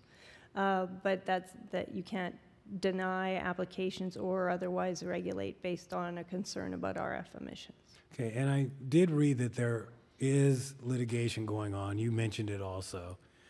if we go ahead with what we have as the ordinance, the urgency ordinance and urgency resolution we have tonight, does that put us in a position where we can't pivot if the litigation is successful and we gain more authority? Do you follow my? Yeah. No, the way you would address that would be the same way you're addressing the order now. So you're adopting changes, or what's being proposed for you to do is to adopt changes to your ordinance to bring you into compliance with what the order requires. You could, if the order is overturned, usually it would be remanded, so you might get a new FCC order out or something like that. Then you could make further amendments to address different changes in your authority. Okay, so the urgency ordinance and resolution doesn't commit us to anything that we can't change. Right. Should the litigation be successful in some form. That's correct. Okay. And then I was kind of just wondering, how far apart are these going to be located? Right. I mean, you said they don't transmit very, how far? Is it a block or every half a block or what? So I'm going to give you kind of an unsatisfactory answer. I'll take it. It depends a little bit on what is being deployed, right? So there are different types of facilities going in. The 4G facilities, the small cells that are just filling in capacity, they usually only cover maybe 500 feet. 500 feet. Yeah, or 1,000 feet, depending on, how tall they are and what the foliage is around and, what sort of the target. We don't know with the 5G facilities or the millimeter wave facilities where we'll end up, but sometimes carriers say as little as like every 200 feet you might have a facility. Yeah. That's bizarre. I like to add to that. As part of the application process, we will be requiring providers to provide a map showing that they really need the capacity and they really need that facility at that particular location. So it is not kind of a given. They have to demonstrate the need. However, once they have done that, we cannot deny the application. I understand, but what I'm understanding from what you're saying is that a network of 5G may have to be 200 to 400 feet on center. Yeah. Yeah, and if you think about what some of the uses are for this network, or what are some of the capabilities, when you hear people talking about connected cars, automated vehicles, imagine how robust a network you need to be able to actually operate something like that is in real time, not having a bunch of cars crash into each other kind of thing, right? So the level of the quality of the networks, it just won't be acceptable. Like if you're on your phone and you drop a call and you just call back, you can't really have that Can't with do that traffic. in the car, right? Yeah. Okay, well, that's what I had now. I have some questions about the resolution and the ordinance when we get to that, but that helps me understand where we are. Thank you. Okay, other questions? Councilmember Kendall. Hi, I'm Susan Kendall. I have a lot of questions. Sorry. Were you involved in, so these other cities that have adopted ordinances that have basically said, no, they may not be part of the actions against the FCC, but they've written their own ordinances, and I sent this off to Mala earlier today. Did you help write those ordinances as part of the BBK effort? So you'd have to, I've worked with a lot of Section cities, 2, all right. So the City Council hereby finds that adoption of this ordinance will enact only minor changes in land use regulations, and it can be seen with certainty that its adoption will not have a significant effect on the environment because it will not allow for the development of any new or expanded wireless telecommunication facilities anywhere other than where they were previously allowed under existing federal, state, and local regulations. So they basically said no. That's very different than the ordinance that we're looking at right now. And I was just wondering if you were involved with that or if your firm was involved with that. Okay, so I would have to know the city, but Mill Valley, Fairfax. So Mill Valley, I do not do work for Right. Mill Valley. I do, our firm does represent Fairfax. I think in that case, I have actually been working with the town on, I've been to several planning commission meetings and city council meetings on an update to their, the sort of a replacement for their urgency ordinance. That was adopted before I was asked to participate in any of the drafting or anything like that. But what you read there sounded like a CEQA determination. It was part, yes, it's part, Yeah. it's before, and then it goes into the CEQA, yes. Yeah, that sounds like a, But it's very different than our ordinance. well, that's just a CEQA determination. That doesn't, so what it says may not necessarily, I mean, it's hard to speak sort of in a vacuum, but that's just a statement of what their belief is of what they're doing with this ordinance. And so whether it fully does that, I'd have to evaluate the entire ordinance and say, because they didn't, none of those cities, as much as I'm familiar with what's been adopted, and this is mostly in Marin County cities that have been doing this, they didn't, just simply issue a ban. So they did adopt pretty extensive ordinances that on their face they're not outright banning wireless facilities in the entire city. No, but they went in that direction, right? Much more than what we are going to do. That's how I was reading. But it sounds like you're not the right person to be asking for anyway. It'd be nice to find that. Well, I haven't done that evaluation, so Right. I don't want to. No, it's fine. Yeah. I totally get that. Yeah. I understand. Yeah. Okay, so, all right, so I'll go on to another one. So are you also representing the cities that are bringing the action against the FCC? Yeah, our firm represents the largest coalition of cities that have fought, or cities and counties and national associations that have filed an appeal of both those orders, the moratorium order and the small cell order, yes. And in those, did you help draft any of the ordinances that their city adopted at this state in order to, like we're adopting tonight, that were aimed of towards- coalition members? Yeah. Yes. I've been working with a lot of cities on updates to their wireless ordinances. So what most cities are doing are pretty similar to, there's degrees in there, but they're pretty similar to what is being proposed here, and that is taking steps to make sure that they can at least process applications in a timely way, and adopt some standards for aesthetics that are objective and published in advance, and sort of trying to meet the spirit of what the FCC is requiring, but that doesn't prevent them from participating in the appeal of the order. It's just the order is in effect. The shot clocks went into effect in January. The standards, the kind of limitations on aesthetic standards go in effect on April 15th. That is the law. We asked twice. We asked the FCC and we asked the 10th Circuit before everything got moved to the 9th Circuit. We asked for a stay of the effectiveness of the order, and we were denied both times. And so the reality on the ground is to choose, sort of choose your battles. And so that's how most cities that I've been working with have come out on it. Thank you. And I do appreciate all the work you've done, and same with Payel too. So I did go to the city of Orinda's meeting on this, and they had somebody come in. And the way that I was hearing it is that each carrier, and of which we have 4, I guess, major carriers, and possibly 5, each of them will be setting up their own 5G network.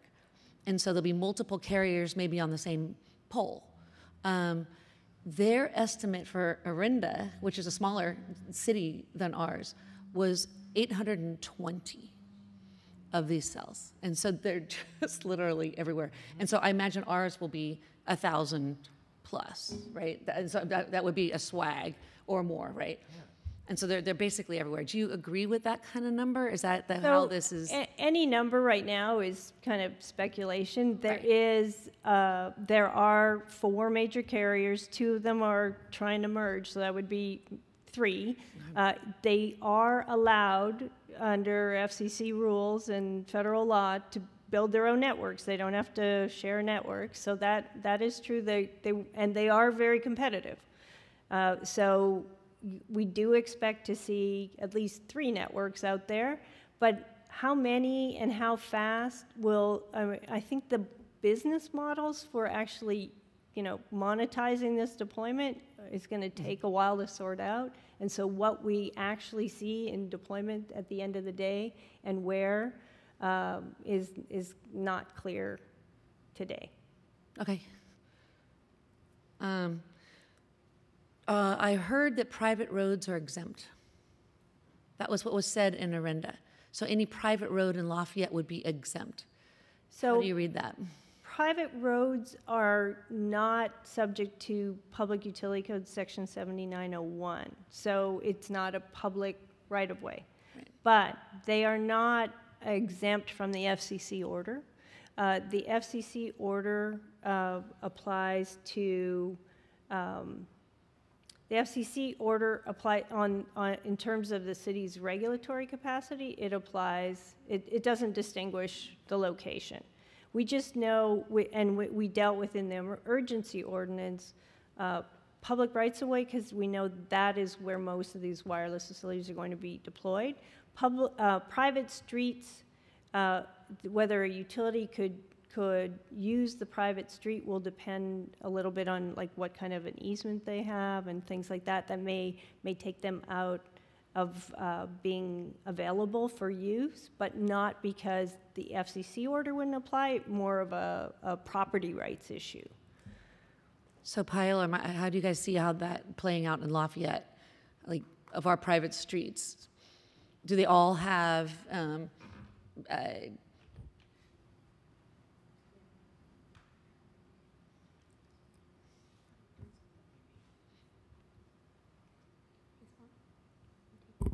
I think we were just saying that if the owners of the private street want to permit it, or if there's already an existing utility easement, then they would be able to go in. but it would be easier for them to deny it. That's the flip side, right?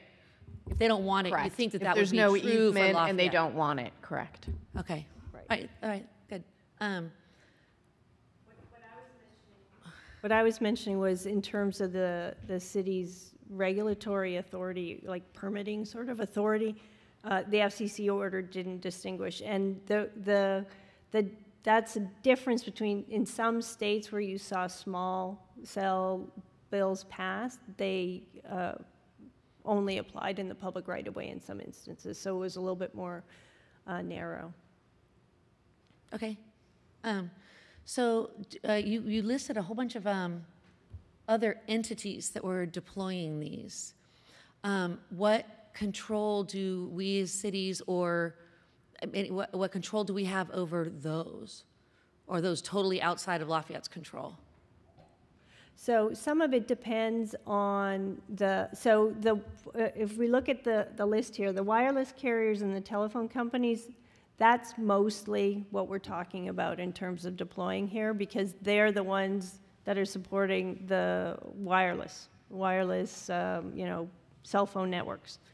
The cable operators, they are in California, would be subject to the same sort of limitations right now as the wireless and the telephone companies. So they would, their facilities would be captured by this if they're deploying facilities for that purpose.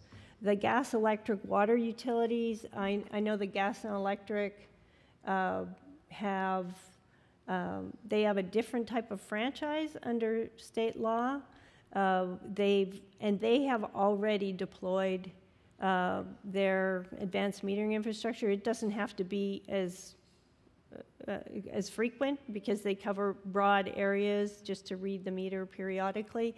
And those, there is a CPUC general order that requires that they work with local governments, but it's not really entirely clear if the local government could just absolutely say no to them or not. It's more of a vague area of the law, but they're not into this. They've done sort of the deployments they want. It's more limited to the advanced metering infrastructure. They haven't gotten into the wireless market, so they're not really supporting the wireless providers. And then the municipal uses, there would be no limitation. It would be using your own rights of way in your own facilities, by and large. So would this ordinance, if they did choose to for some reason go into this, our ordinance would still cover them too? Right. Okay, I just kind of want to make sure that we were covered there. So, and then come down to my last question, which is the one that I really have a hard time with, is the safety standards. And why I agree with you, but I don't agree with you, is that in terms of being able to touch the FCC safety, is that in their tables, they have empty cells in their tables for the maximum magnetic field and electric field for 5G. They are not populated. And we refer to them in this ordinance. And I was wondering I know you said, I was asking, so basically we refer to 47 CFR section 1.1307B, and that one goes to the FCC adopted limits in 1.1310, and there's that table where for 5G, it's empty. And I don't know how our city, and so I don't know if you guys, there's these tables that and there's empty tables where the 5G maximum exposure for electric field strength and magnetic field strength. My problem is that here we do want to enforce it. We want them to measure, right? We want to have them going out there, and especially if they've got multiple carriers, they've got the 3 different carriers, they're all aiming. These 5Gs aim and they pulse. We want them to test that, but the FCC itself has not adopted the actual limits for these. Are any of these FCC actions addressing this? Because I see that as a huge gap. So as I understand it, so what you're referring to is a table that has, I think it has 3 columns with figures, and 2 of the columns don't have a number, but there is a number in one of the columns. No. For 5G. Okay, so the electric field and magnetic field strengths for the frequencies of 300 megahertz up to 100,000 megahertz, which covers the 5G range, those are empty. They do have a power density and an average time. Right. So but there are numbers there, and the FCC, they're not in every column, but they're in the columns that the FCC determined were relevant for that level of spectrum. And there's and we can share this with you later. We wanted to get this to you sooner, I think, but there is a local, what's called a local government official's guide to transmitting antenna RF emission safety rules that explains a lot of these things. Right. And one of with respect to the electric field strength, magnetic field strength, and power density, in the guide, it states that the electric field strength and magnetic field strength are used to measure near field exposure and at frequencies below 300 megahertz. So those ones are empty because they're not relevant for the type of megahertz exposure being But these are 5G. Like they don't. No, they don't measure what I'm at saying 5G. is, I'm reading what the FCC guidance says on that. I'm not an RF engineer, so I can only explain it so well. But what the FCC is saying in their report when they developed those standards is that those for over 300 megahertz, those 2 columns, they don't have numbers because those numbers are not relevant for that type of megahertz spectrum. They are. I am an engineer. Well, I am telling you what say- the FCC says. I'm not. Right. And maybe I'm not phrasing it properly to say not relevant, but maybe I should just read the paragraph that I'm referring to. That might be more helpful.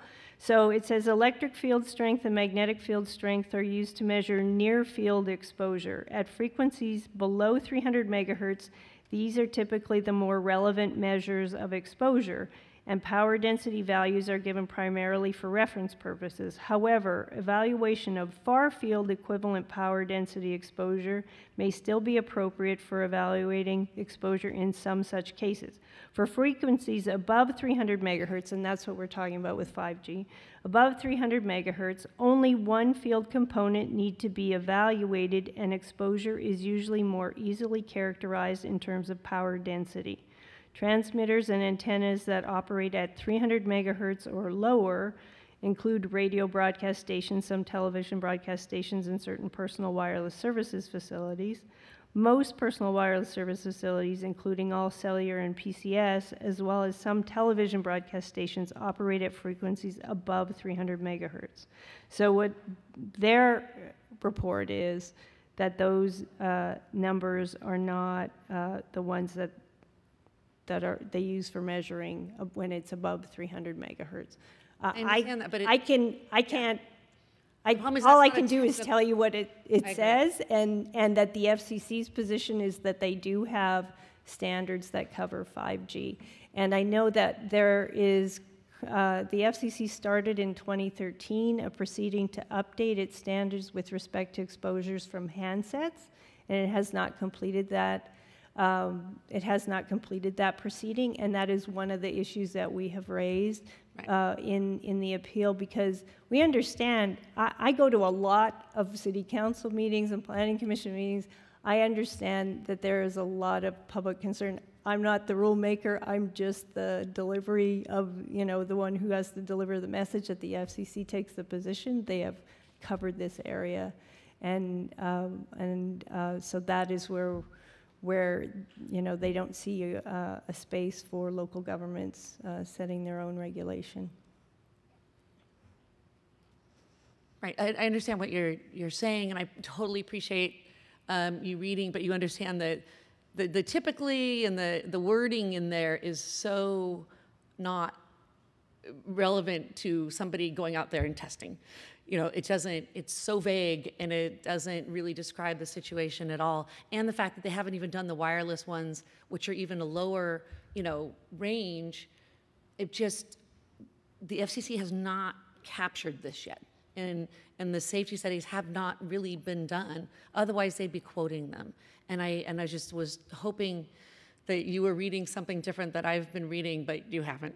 No. It's all the same It's very frustrating. I cannot tell is. you how frustrating it is at a local level, because it's city councils and planning commissions that hear from the public, hear the concern, and they're powerless to adopt the rules. So we just keep trying to get that message through to the FCC, and there is some effort in Congress as well, I think, to get this message, to get this message to the FCC, to get them to do something to update their studies, because it is obviously an issue of public concern. There's no doubt about it. I know Planning Commission, you said that they were going to try to do some measure. They had some provisions they were talking about, but didn't get into your report. Did the Planning Commission come up with anything different than what that you put in? Okay, so it was pursuant to Planning Commission's recommendations, except the last bullet point, because per federal law, local jurisdictions are not allowed to require installation of meters on the wireless facilities that would allow constant monitoring of the radio frequency being emitted by the equipment. At the time of preparation of this staff report, draft minutes of the Planning Commission meeting were not available. What did they say? So during the Planning Commission review, they had mentioned that one of the commissioners had seen a poll where there was a meter that was showing exactly what the emissions were at any given time, and that she was wanting for us to include in our standards that such meters be installed. And I conferred with the expert and was told that actually under the FCC order, we're not allowed to do that. We're not allowed to measure. We're not allowed to constantly monitor. we're not allowed to constantly monitor. So we couldn't require them to have a meter that is constantly showing what the frequency it's emitting. So our city couldn't even put in a constant measuring The city device. could. It's the city could do your own measures. There is a case. There's one California case, and I'm trying to remember the name of the city. Is it Glendale? I think. No, the city of Calabasas, where they adopted an ordinance. This is nothing to do with small cells, but a few years ago, adopted an ordinance and had a very had all kinds of things that had to be done by a carrier to demonstrate constant compliance with RF emissions standards, and they were sued, and the carrier was successful in the lawsuit in saying that they had that the FCC setting the standards preempts local governments from establishing like their own compliance program. So you can't force a carrier to put on meters that are measuring things and all things like that. You can, as a matter of your own code enforcement and ensuring that the conditions of approval are met. You could hire inspectors to go out and do these sorts of things. You just can't put that onus on the carrier themselves. Okay, thank you. May I ask a question? Yes, I was just going to ask. Sorry, yeah, I'm done, And- sorry. No, good questions. Oh, yeah, I Councilmember waited Gallagher. until I heard her Yeah. say, I am done. So as a follow-on, I guess, so hearing that we can't require the carrier to pay for the monitoring, we do have within our ordinances that they will have to, or actually, the FCC says they have to meet the FCC standards. And then we have in our ordinances now, and in the one that we're looking at, reporting back and finding ways to test. And I know there's a question whether every 3 years is enough or but if we independently had the cell sites tested and we determined that they were not within the FCC standards, what's our recourse? What's our enforcement possibilities there? One thing, and this does happen from time to time. There was usually what you would do is report to the Federal Communications Commission to investigate whether there is compliance, and that actually happened a few years ago with rooftop facilities that Verizon Wireless had. There were a number of inspections, and it found that they hadn't put up proper kind of when you're dealing with a rooftop facility, there are certain areas of the rooftop that you shouldn't have people walking through and things like that, and they hadn't adequately marked them and things like that, and they were actually fined by the FCC, and they had to enter into a compliance order. So it would be that kind of reporting. Obviously, you would go to the carrier right away and ask them to, confirm the results, things like that. And if they were in violation of their conditions of approval, then it would be the kind of thing that might be subject to a revocation hearing or something like that. Okay, and so can we, so we can't make the standards hard or more stringent because they're the FCC standards and Right. those are the ones the carriers have to comply with. Can we have them have shorter time frames on monitoring and reporting back, or are those set as well? Those are set in your ordinance now at Yeah. 3 years, I think, every 3 years. And I remember I was actually, the last time I was here was a planning commission hearing when they were adopting those provisions. And I know that was something at the time that the carriers complained about, that said that it was unlawful. I think I remember reading. I don't know if you've had any enforcement on that, or if they've been complying since. They have been complying Yeah, since, they to my have been. knowledge, yeah. I'm But sorry, you were thinking of making that less than 3 years, like yeah, 2 like if we years or wanted to have tests every. annually? Yeah, I'm just, So I think what I remember reading the part about how they pushed back on that before. Right. I was just trying to get us to a place of comfort with those standards in the first year. When they're installing them, we know they meet them. Then in 3 years, if 3 years has been working, but we don't really know, the 3 years 5G have yet. been working. We can certainly do a more restrictive standard, and if we get pushback from the providers or the people who deploy this, we might have to come back and revisit that. So that is certainly something that we can do today, but we might get challenged, and that goes true with the development standards as well. Okay, that was it for now. Councilmember Bliss? Yeah, I had two questions. First of all, thank you both for the excellent presentations and for helping us address these questions. Like my colleagues on council, I'm troubled by the steps the FCC has taken in the last year or so, and the extent to which this really limits, in some pretty severe ways, local control. And so, like others up here, I'm kind of trying with your guidance to think about what are the levers, limited though they might be, that we might have available to us in light of some of these changes. So I have two questions that I guess relate to that. One actually ties back to the question from Councilmember Candel about when these sort of deployments occur on private land, like private streets outside of the public right-of-way, and what options we have there. I know in the development standards, it makes reference to, for things outside of the public right-of-way, preferred and discouraged sites.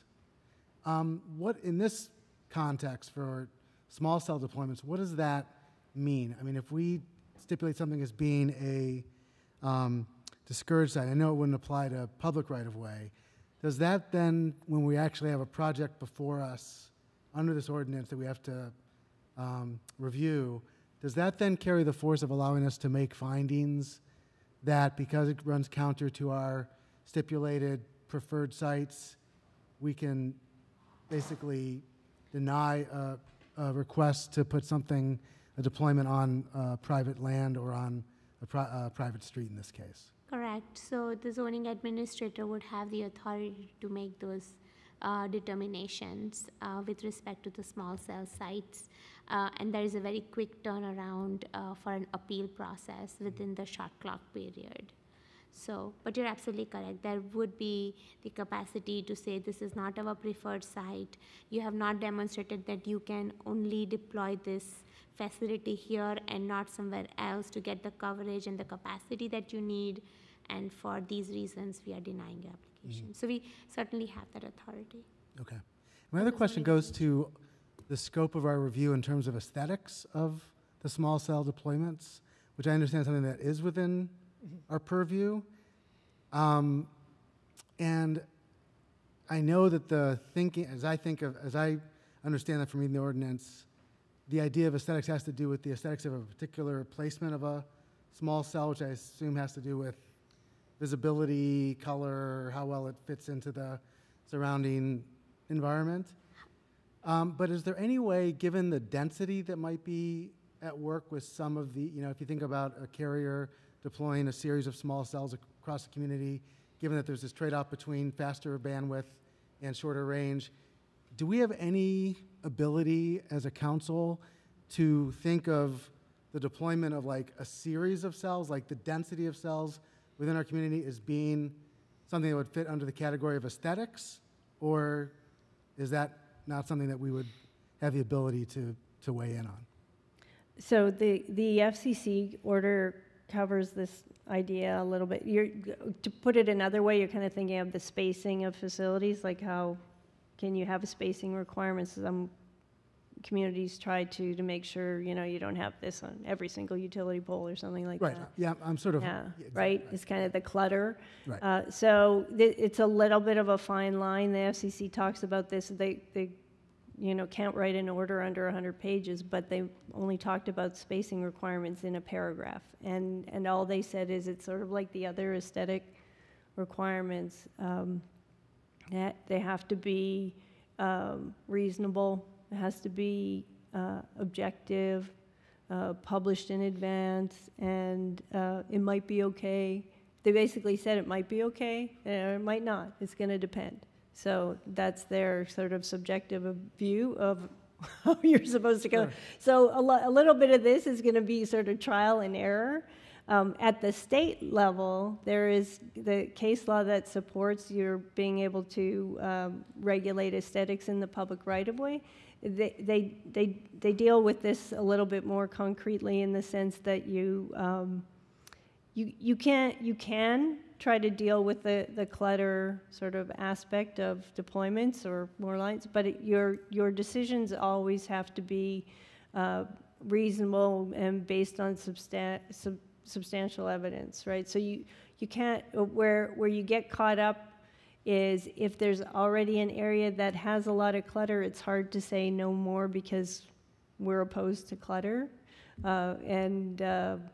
Areas that are more pristine, it's going to be a little bit easier, which seems unfair in a sense, but it's a very difficult issue because aesthetics are inherently sort of subjective. Right. And sort of thinking of the future, and the FCC is trying to impose on local governments something that what the carriers have asked for is that they can basically read your standards and have a good sense of to know what they can apply for that would be approved. So That's really helpful. So as I hear you say that, we could in theory set objective, by which I mean quantitative numerical standards for the density of deployment of these smaller cells, as long as they're clear and transparent for carriers without necessarily running afoul of the federal law. right. But then if a carrier comes back and say that doesn't work for our technology and we need to be here or something, then that would be the pushback. Yeah. Okay, thank you. It's very helpful.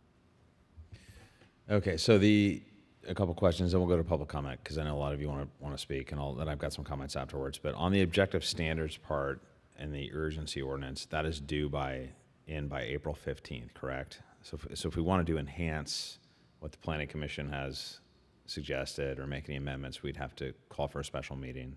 Yes. Or what would be the process? We could adopt it tonight, and we could make changes right now, and then adopt it. Okay. Okay. So, and then just one or a couple questions for our visiting BBK lawyer.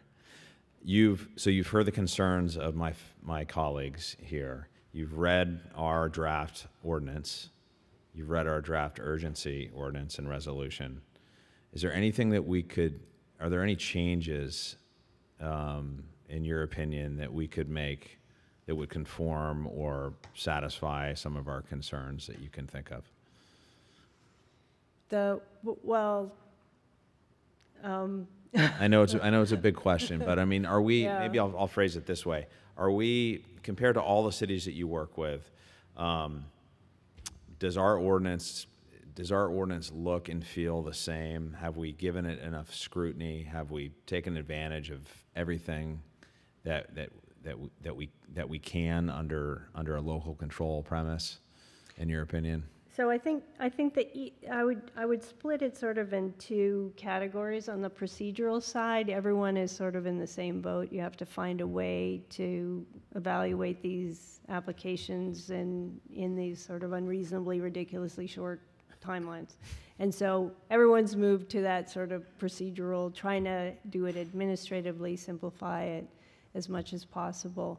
On the aesthetic standard sort of side, I think that's where I see a lot more variation. I can't say what every city sort of has their own take, areas they want to protect, their particular concerns. So your package doesn't seem all that different, outside the norm of the variability. One advantage, I think, with the process and we're doing this in a lot of cities where they adopt the standards by resolution, is it's easier to change. It gives you more time to come back and make changes. One thing that we haven't heard from too much in this community is from the carriers themselves, and in some communities we have a lot more feedback from the carriers, so you may get that in coming weeks or something. There, if you can tell me what you think you want to do, I think there are things, you talked about spacing requirements or shortening up the, how often you get reports on RF emissions. I think those are things that you can certainly try out, and you'll see over time, how the reactions are. Like we back several years ago when we put in the every 3-year compliance requirement, there was a lot of pushback from the carriers, but I'm hearing now that they are complying. So. Okay, thank you. That answers my question. I appreciate it. So let's go to public comment unless there's other questions. Thank you all for being patient. A few speaker slips. If you haven't filled one out, please do. Mr. Nelson or Miss Nelson? Ms., I'm sorry. Miss Nelson, followed by Alice Lee. And 3 minutes if you can state your name and your address if you're willing to do so. Ooh. Thank you. Welcome. Welcome. Thank you. I have heard of Gail a lot, and I've read a lot of your stuff. So you actually are like a rock star in my world. Believe it or not, I know. I'm sorry. You guys picked somebody. You did a good job in picking somebody, but I would advise you to do one thing, and then I'll tell you my name. Jody Nelson. I live in Walnut Creek, East Bay Neighborhoods for Responsible Technology. Make sure that you direct her. As good as she is, you guys are the ones who are making this, and you guys do have some leeway, and push it as far as you can. That's my 2 cents. But I'm going to tell you about the ADA, which doesn't get discussed a lot. And the thing about the ADA is that you may be talking to your attorney and they may have given you some feedback about the ADA, but I can assure you that they're looking through it through a narrow lens, and because of that, you are not going to be in compliance. I want to identify some various details you should be aware of. The ADA was created in 1990 during the George Bush administration. Section 704 of the 1996 Telecommunications Act does not preempt ADA compliance. The ADA is not regulated under the FCC or health or environmental issues. This is a civil rights issue, and as its name states, is a disability as a protection of civil rights for those who are disabled for various reasons. The ADA laws overrule any and all FCC laws and rules. The ADA does not specifically name all the impairments that are covered, and there's a reason. It's because they want this law to cover disabilities broadly without extensive analysis, and that is a legal term. But in September 2002, electromagnetic sensitivity was added to the ADA list.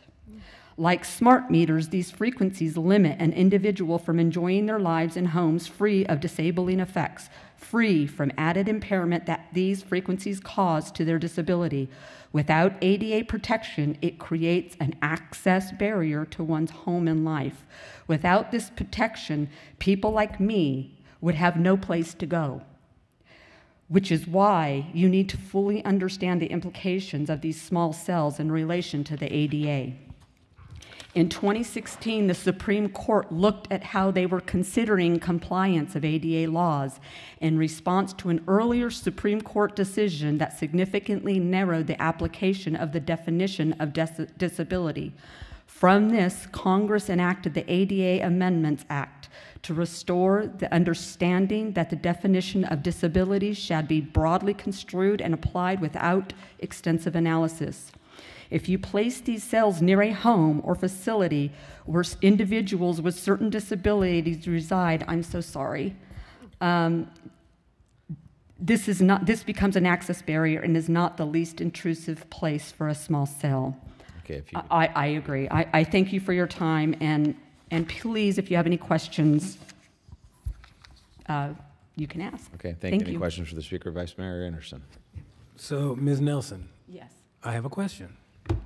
Okay. So what you're suggesting is that we need to actually write something in the ordinance that installations shall comply with ADA requirements? Is that? The thing about the ADA requirements is they have not been specific to this technology. Right. So the only thing you have to go by is smart meters. And in the state of California, they did debate that. And that's why California has an opt-out with smart meters, because people with disabilities needed that. So you can get an opt-out without a disability, but with a disability, you opt out and you don't have to pay the fees and you don't have to pay the monthly charge because of that. So the ADA did come into play with that.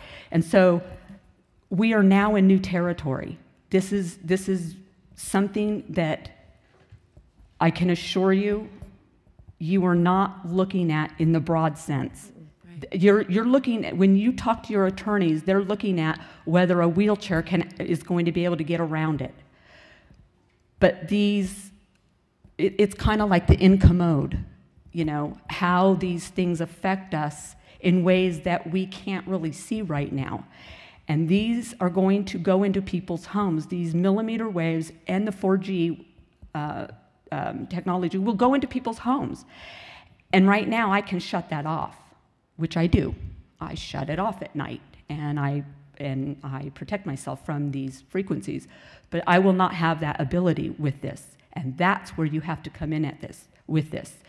And what you should do is find somebody that knows what they're talking about, and that there's not a lot of people that do.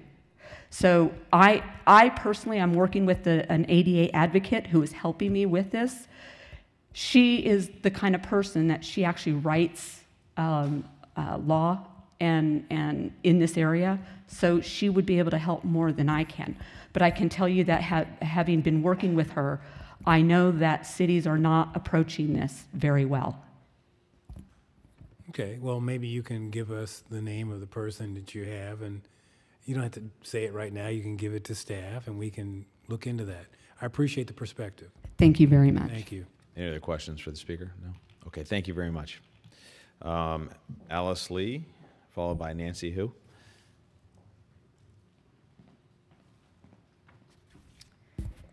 My name is Alice Lee. I live at 321 Iron Horse Court in Alamo.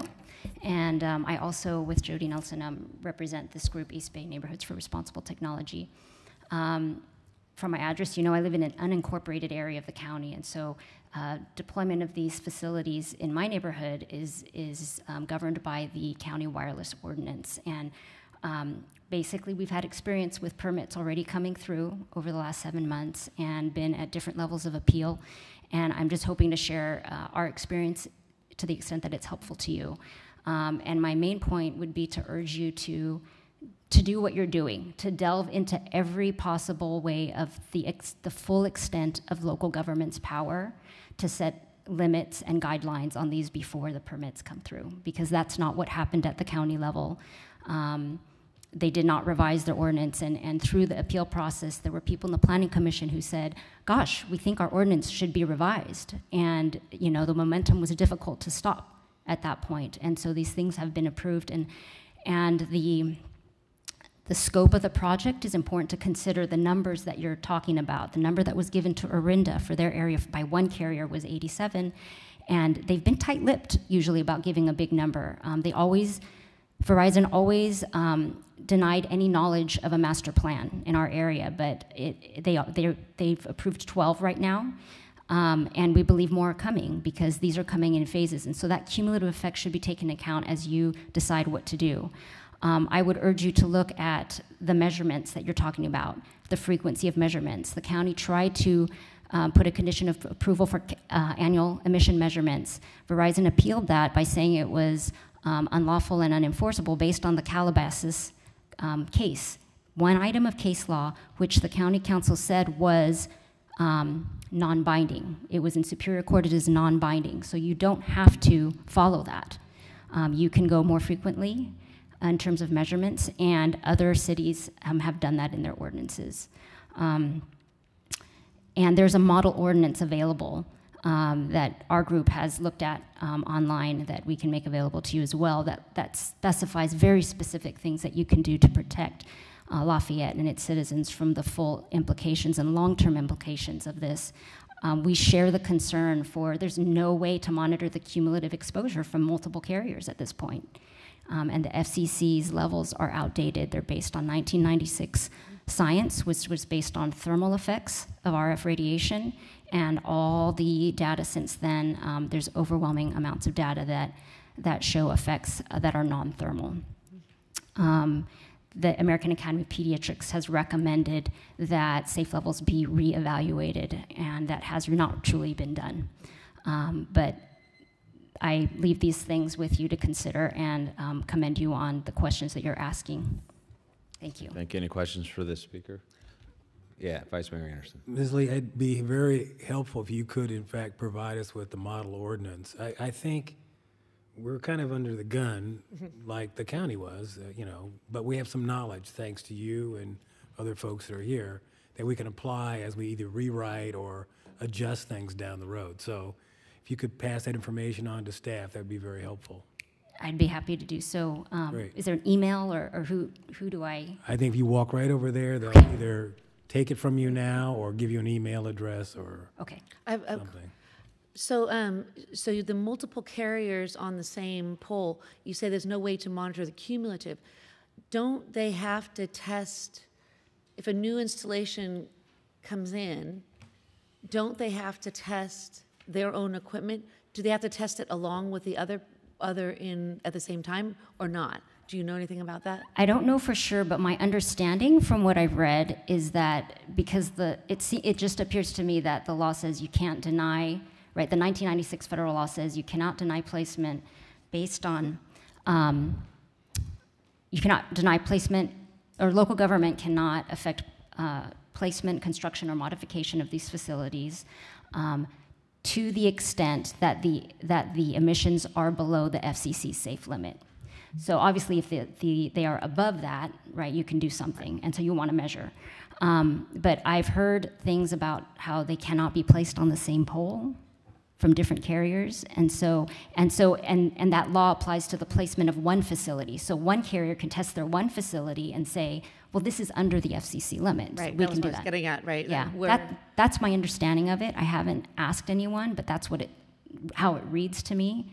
Okay. And I feel like, as you're saying in the homes, something coming from that pole over there and the other carrier, no one's measuring that. Right. Okay, thank you. Okay, thank you very much. Our next speaker is Nancy Hu, followed by Caitlin McCormick.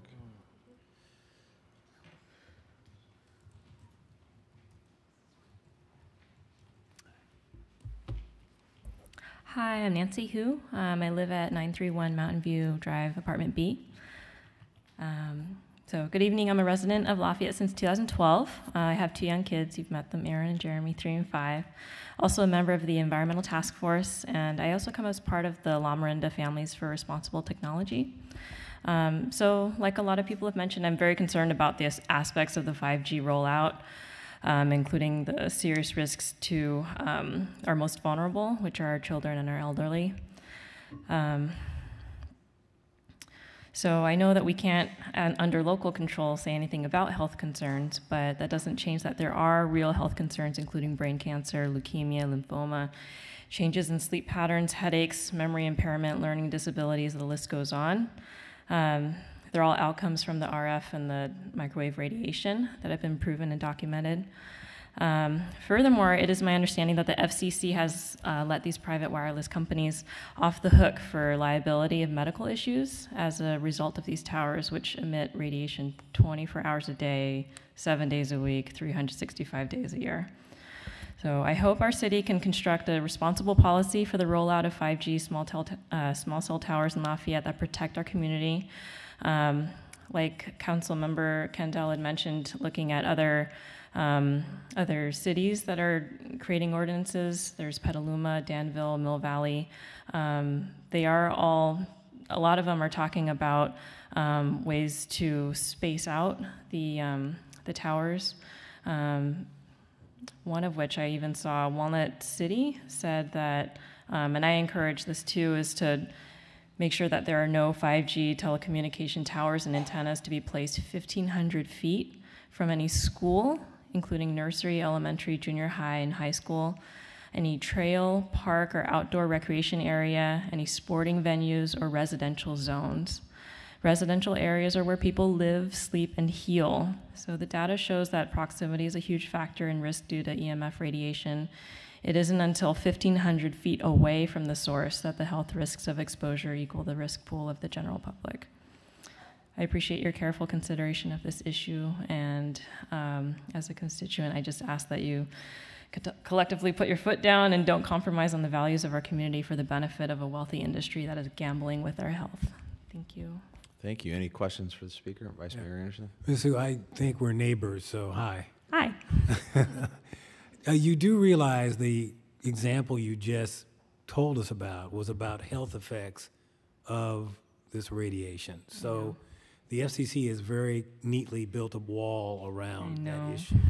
So I just want to confirm, that's my question, that you understand that we don't really have a way to make that the reason for doing things. There may be other reasons that we can come up with, but you do understand that I do. It's kind of forbidden fruit for us. I do. Okay. Yeah. We'll be creative, though. Thank you. All right. Any other questions for the speaker now? All right, thank So you. wait, very wait. much. So you said, is it Walnut City? It was one that said the. Yes. And what was their reasoning? Was it actually health, or what was it? I'm just wondering if it was something else. I don't think they put a reasoning on here. Let me look it up. Maybe we don't put a reason. I looked at ehtrust.org. And Trust, okay. There's a bunch of different cities that have posted parts of their ordinance that they've approved. And if I look up Walnut City, there's also a screenshot of their ordinance from their website. They say telecommunication towers and antennas should not be located within 1,500 feet of any school, basically what I said. And then it says to go see the code. They have a link. But yeah, I can't tell you right now if they gave a reason for it. Okay. But I saw that was the biggest feat that they gave in terms of distance-wise. Some of the other cities that I saw said 400 feet or 200 feet away from each other to kind of spread them out. Okay. And I know fire departments have gotten themselves out, right? Firehouses. Really? They were able to get themselves out. Yes. They have a very strong lobby. Yes. Yeah. Okay. Thank you. All right, thank you very much. Next speaker is Caitlin McCormick.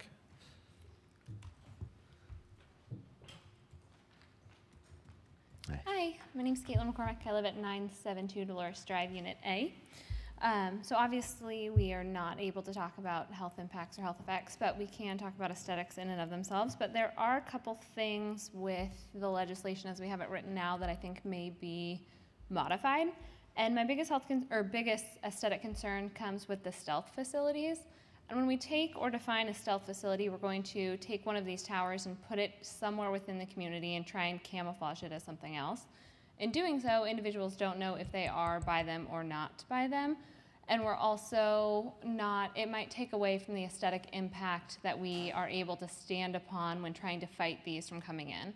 So if we are able to somehow limit the number of stealth facilities within the community, I don't know if that can be written in some way, or not encourage certain things, like they encourage people to make them artworks or central landmarks. Don't encourage that, because then you're just, again, going to negate our entire argument of aesthetics. First of all, art's subjective, so let's not put that on there.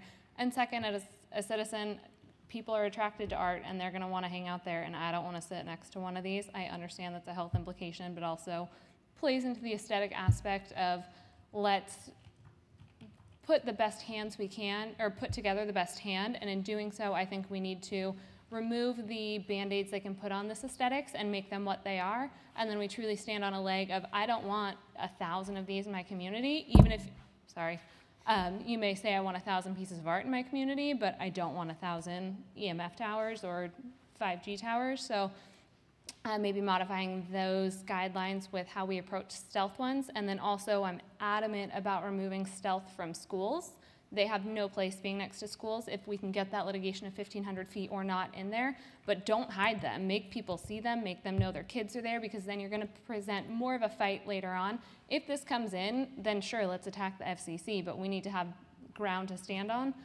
Ripon in California, they put up a big enough fight that they were able to get a tower turned off because they had 3 cases of cancer in the same school. So we need to put forth the best presentation. So make them as ugly as they are so that we can basically use that against our aesthetics. And then what adverse events come after, we will have to fight those for what they are, but we need to know they're there. People in the community need to know they're there, and that's how we will continue to fight for more progress once or if implementation does come. Okay. So, any questions? Thank you. Any questions for the speaker? No? Okay, thank you very much. Do we have any other speakers for the topic? Yes, Ms. Dawson, come on up. If you could, thanks. Hello, Gina Dawson, 711 Los Palos Drive. I was just want to thank everybody who's come from other communities and, of course, within our community to talk about this. This is important. I was just thinking of your creative standpoint and 2 things that came out. Is there any way we could put signage on some of these towers to say, just as a kind of a warning label per, our standards? Just a recommendation in terms of like, oh, this emits X amount, if you're interested, something along those lines, of EMFs emissions. The other thing is, I think a lot of these are going on to utility poles. And I'm wondering if there's a way we can be creative and say if it is, and PG&E is renting that space, making sure that they're in regulatory compliance with, with the electrical utility code. And that way you kind of make sure that that's the case, so there's no leaning poles also with a 5G or 4G component to it. Just something to be creative and also kill 2 birds with 1 stone, that we're increasing maybe the safety of those utility poles as well. Even though it's probably an odd balance if you're adding these things back. Anyway, that was just a suggestion on the creative standpoints. Great. Thank you. Any questions for the speaker? Okay, thanks, Ms. Dawson. If you could fill out a speaker slip, that'd be great. Do we have any other speakers? Okay, we'll bring it back to the council. And so from what I've heard, and I'll let my colleagues weigh in here. I mean, there's been a variety of ideas that have been offered associated with the urgency ordinance and components to that, and maybe some modifications that we could make to that tonight, and then pass, since it has to be passed before April 15th, and then maybe attack the ordinance itself if we want to. And I know Vice Mayor Anderson had a couple questions about that. So those are just my thoughts. Maybe we can discuss the urgency ordinance first. I know Councilmember Bliss had some ideas around those. I don't want to put you on the spot, but and we can all pull it up and review it and take a shot at making some adjustments to what the Planning Commission has already done, and see if we can see consensus on that. Does that sound like a good plan? Yeah. Okay. So I'd ask if there's any volunteers that would like to sort of go first as I type in my password here. Well, I printed mine out, so I'm ready to go. Oh, go for it. Thank you. Vice Mayor Anderson. Yeah, old school.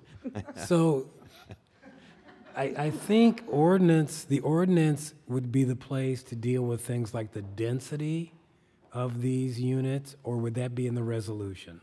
That would be in the resolution. That would be in the resolution. Okay, so that's good. Because the ordinance is short. Yeah, so the ordinance is one thing, the resolution is easier to change. Correct. The ADA question, is that an ordinance issue or a resolution issue? Resolution issue too? That will be a resolution That's a issue. resolution issue. Okay, so the distance from schools and other places where there are concerned targets. Be all in the resolution. Okay, so generally, these are resolution issues that we're Correct. talking about. Because they are guidelines, objective standards. Okay, so in the ordinance, I had one thing that I was wondering about, and I don't think there are page numbers here, but I'll see if I can find the section. This is in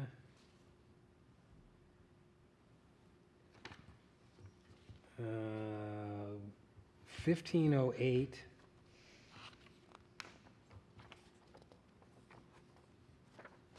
A1 or 1 minor modification D, excuse me, 3D. 1508 3D. This is the new section that you've added. It's all red line. Yes. And basically the second to the last sentence, a representative of the project will be expected. Can we require their attendance as opposed to expect them to attend? Yeah, we can require, yes.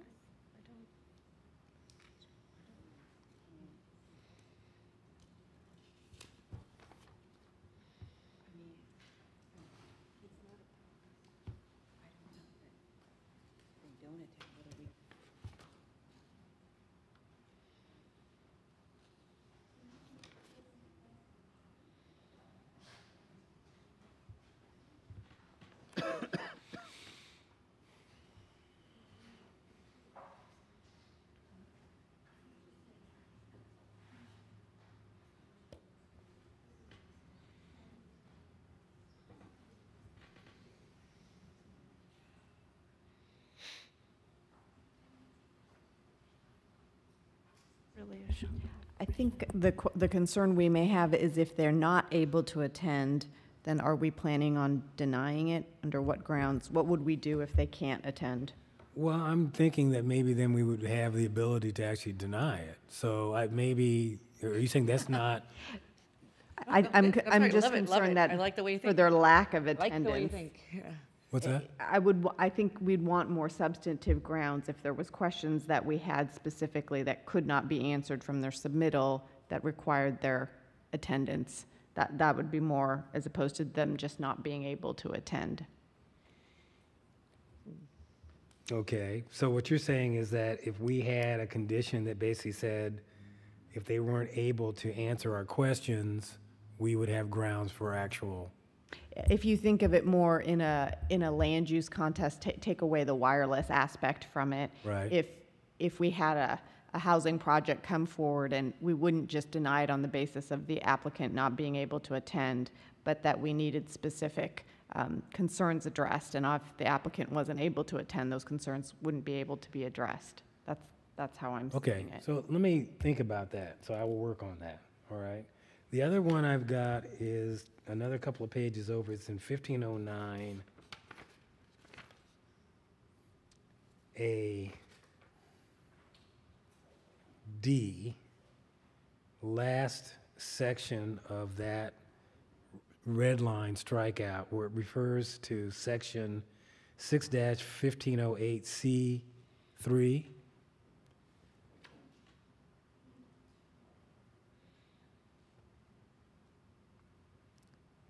It says requirements for modification to a wireless communication facility in the public right-of-way as set forth in section 6-1508C3.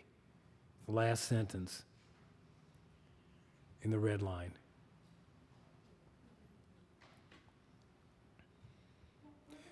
Okay, I believe that should be 1512C because there's kind of a circular reference that goes back and forth between the two.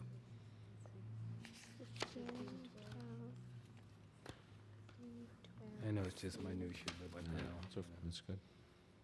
Encroachment permit findings?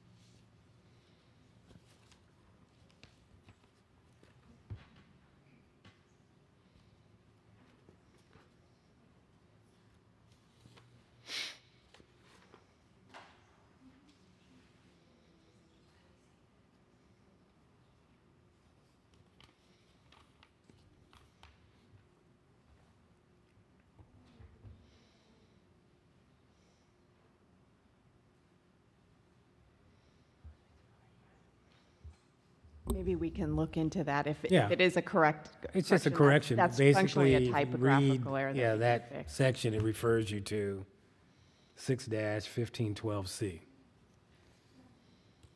I think it's 12. Yeah. We'll double check for the correct Excellent. reference, and I think that can be fixed. Okay, and then 1510B, last sentence right before C, says wireless encroachment permit applications may not be subject to any public hearing requirement. Now, is that a FCC requirement, or why is that the case? Why wouldn't that be a public hearing? So the FCC doesn't require you to go through any particular procedure. It's just a practical matter of the time it takes to notice and have a public hearing and the shortness of the shot clock. Okay, so it's the shot clock is basically Yeah. forcing us to not allow any public process because that takes more time.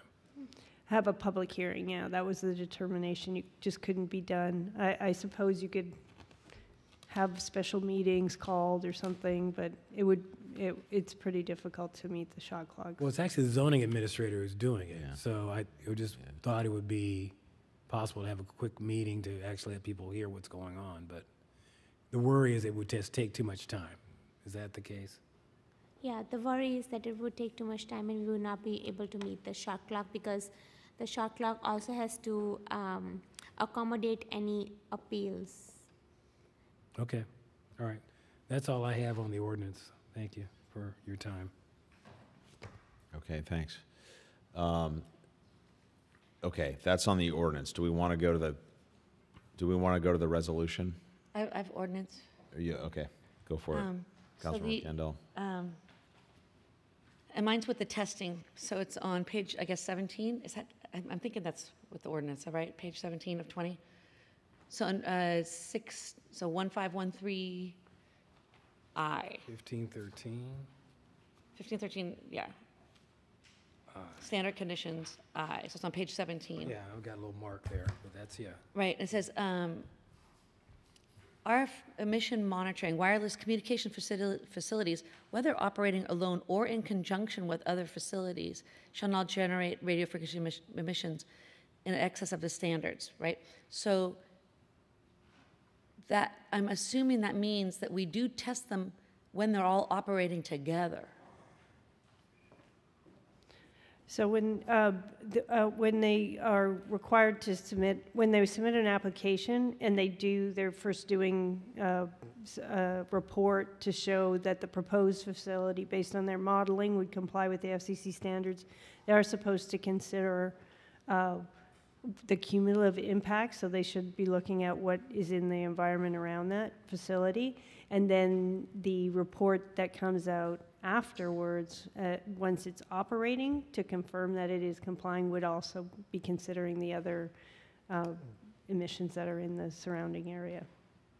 Right, and so this one does go on into that, and it says there'll be an RF exposure report prepared by a professional engineer to the Planning Services Division. That's within 1 month after construction. Correct. And so that means that, like, I'm just making sure that we've captured that. So basically, that you put something on, the whole thing has to be tested together, right? Right.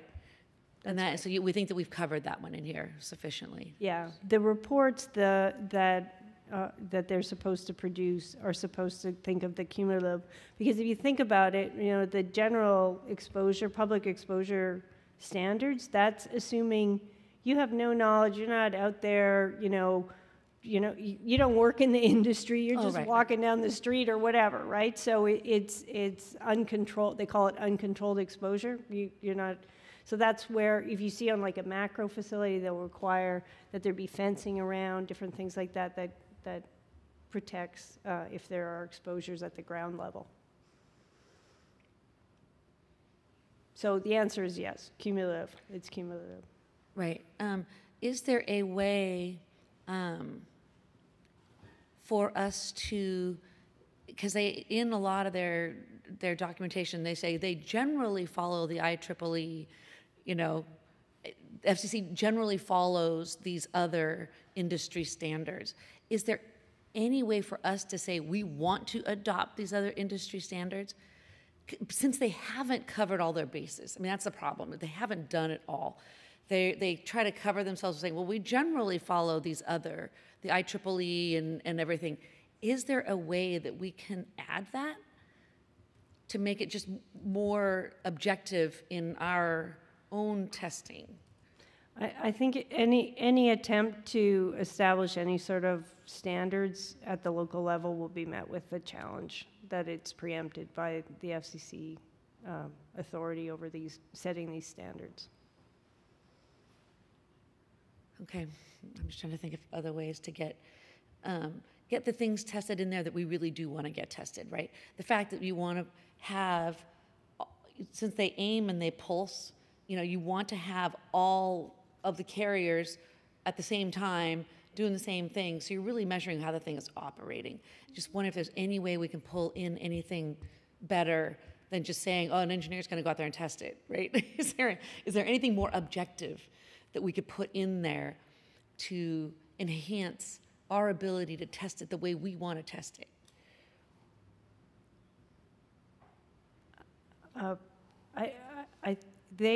You have now that it has to be certified by an RF engineer. So I mean, it's a professional test, and so they are. Can we say under peak operating, like under peak or the worst case scenarios, or instead of just saying, oh, they go test it, it's like make sure that they're really testing it when it's really stressing out the system. Is there any way to do that? Like, and have them test in a worst case scenario? Well, I know that when they do the reports, the RF reports that are on the proposed facility, they model it to a worst case scenario. I want to test to that too. Right. So I think I think that is probably a requirement that now that they would have to test to a worst case scenario. They couldn't not, because remember, we're talking about exposures that are kind of uncontrolled. So you haven't seen any other ordinances that contain any testing. I haven't seen Right. every ordinance. There's probably one out there, or maybe there's a dozen out there that say something. I'm just I can't think of language that you could put necessarily in the ordinance. It doesn't mean, remember, that when you're requiring a report, doesn't mean that when a report comes in, you couldn't get it evaluated and determined that it was inadequate, right? That the report needed to be improved, or they didn't do the testing adequately or something like that. It may require in that instance that the city hire their own expert to review it. I mean, the planning staff don't have that expertise, but that's typically the kind of thing I see done where there are concerns that about the testing that's been done, or they want to. So you don't think we need to add anything to this? We just, when it comes, we. Right, you might want to have it, have at least at the beginning stages when you're starting to get these deployments as more new, maybe you'd want to have an RF expert review the reports to assist the planning staff. Okay, thank you. Anything else, Councilmember Kendall? Okay. Councilmember Bliss? Yeah, I had two thoughts. One sort of a question. So looking to come back to this issue of, and if the council's open to considering this, I'm looking for staff and legal counsel's guidance here too. If we're open to looking at the idea of sort of a density of the deployment, spacing between the facilities as one way of getting at this while still conforming with the federal law, it seems like, so if you look at page 4 of the ordinance, this is section 6-1502, which, and then it's number, let's see, I guess it would be M1. So it begins, small cell facility, and this is all red line, shall have the same meaning as, et cetera. And then it says the facility, and then if I'm reading this right, it looks like items 1 small I, Roman to- one, and so right. on, Right. are all basically attaching conditions to the facility in terms of where it's mounted, the height of the mounting structure. It seems like that would be the place to maybe put something like that, like some sort of quantitative stipulation as to spacing. That is actually the definition of a small cell facility. Oh, I see. Okay, great. So I think the spacing requirement should actually go in the resolution Okay. where the objective standards are for how to deploy them. Oh, great. Where, could you point us to where that? So that would be the resolution that is attached, resolution 2019-16. Okay. So that's page 48. So you have the ordinance, the urgency ordinance, and then after that is the resolution in terms of order. Right, okay. And we would suggest either including that in the locations for installation under that heading, or design standards for all facilities, either of the two. Okay. And so I guess what follows that, thank you for that, first of all, for clarifying that. So I guess what would follow on that is we'd be looking at wanting to create something that's quantitative and would regulate the density, or what we're calling the aesthetics, of the overall deployment.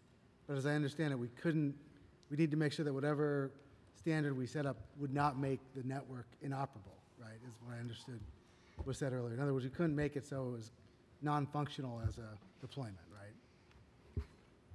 right? Okay. Yeah.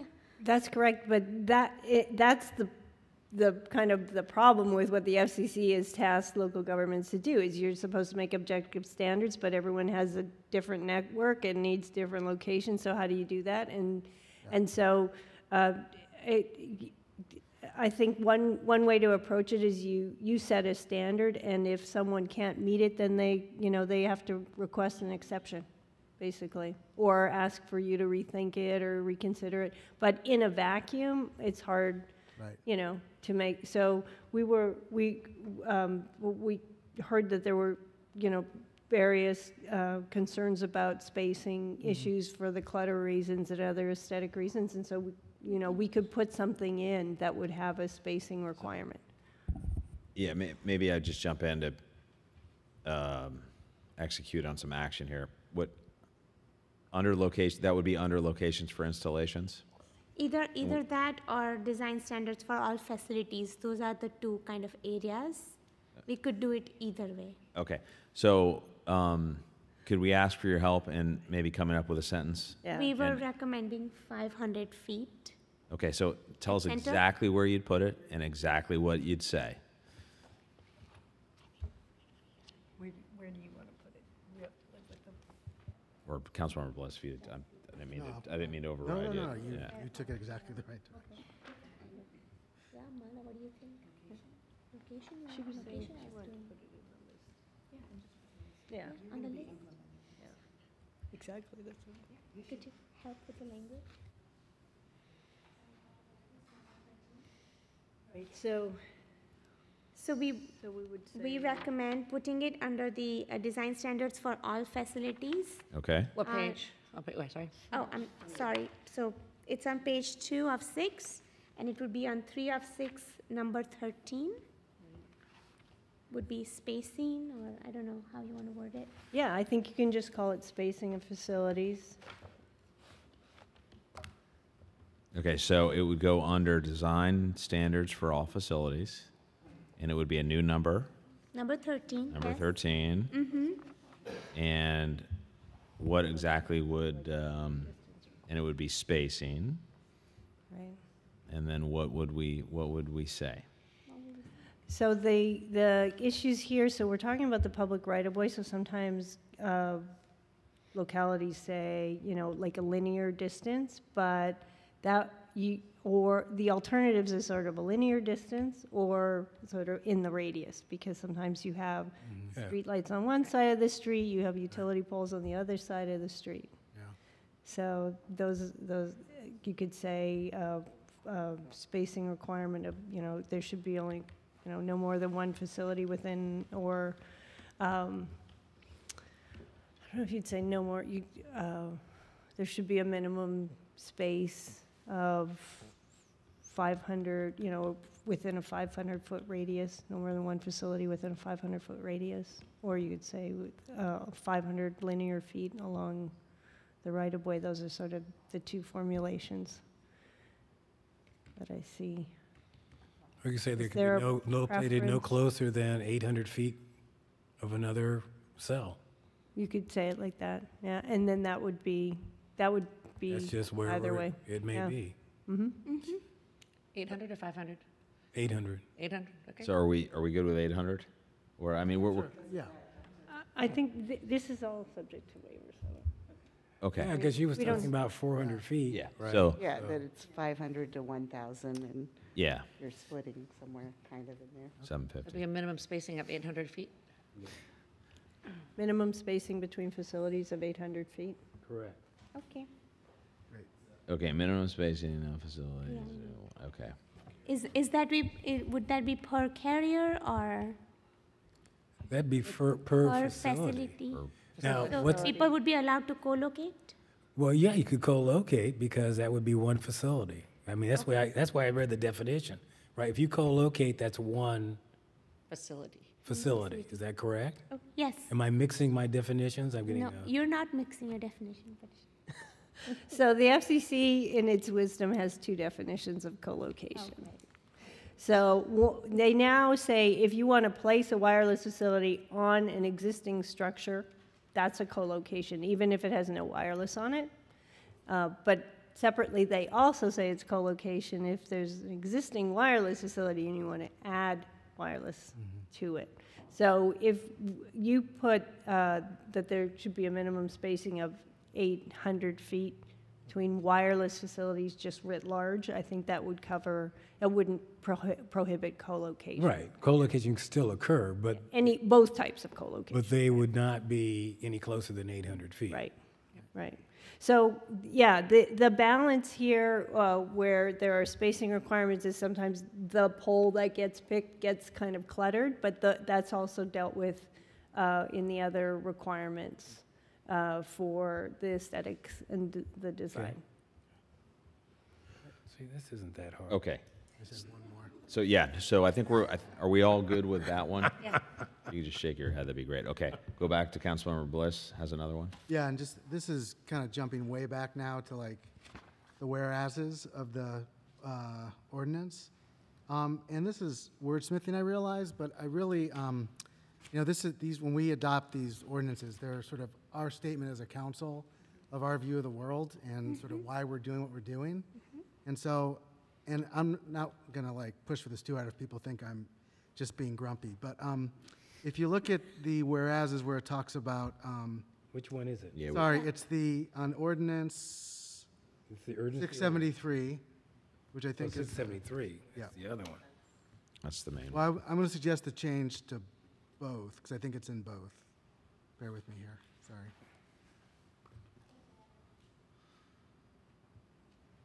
Okay, 674 we need to do tonight. Yep, let me get to that one. 673 is, Let me get to got 673. time, second I reading. think it applies to both. Hold on a second.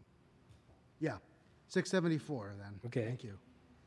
Which whereas? Although it'll apply to both. It'll be it's the Is it the same? fourth Fourth? whereas. Yeah. It's a different whereas than the first one, but it says, whereas significant changes in federal laws that affect local authority over wireless communications facilities have occurred, et cetera. I want to change affect to limit. So I want to specifically say that significant changes in federal laws that limit local authority over. And I know it's not a substantive change, but I think, again, these are our Cool. statement of our views of the That's good. policy context as we see it, and I think that's an important That's good. change. And if you go back to, I know we're not doing this one tonight, but just on 673, I think it's the second whereas, there's the same phrasing. So I think it's, the more we've learned about these FCC, these new regs, I think it's important for us to stipulate that we see them as limiting, not just affecting local authority. So this would be, What- in 673, this is, third whereas, I believe. trying to find it, sorry. Yeah, there's a third whereas. That's it. That's all I had. Okay.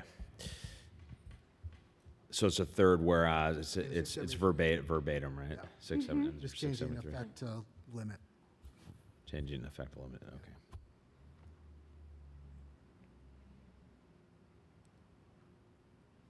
Okay. Okay, anything else? That's it. Okay. Councilmember Geringer, did you have any, or?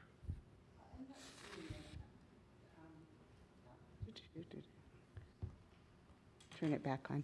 So I know Council Member Candell was reading in that same area about the requirements and the testing and on compliance with that. And so I'm not seeing it, and it could be my eyes are crossing, in the resolution on where we would be able to even have a discussion about adding in. I know it's 1 month after construction, and I assume that happens every time anybody installs a new thing in that location, every 800 feet, and then every 3 years from that. But that's in the ordinance, right? Not in the emergency resolution. So I don't know. It is in the emergency. It's in the emergency It's the ordinance, ordinance, yes. and the regular ordinance, but not in the standards. Okay, thank you. And so then I guess, does it change anything for us, and does it make sense to have it be in the standards as we're going forward? Or will we have an opportunity when this comes back to us for review and looking at model ordinances and things like that, to look at that? So do we want it to be more often? Do we gain anything from that? That's a good question. If it could,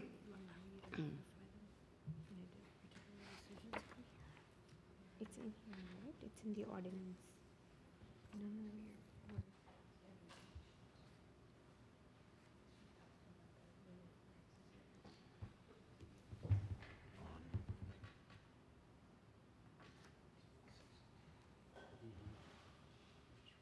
Yeah. Oh,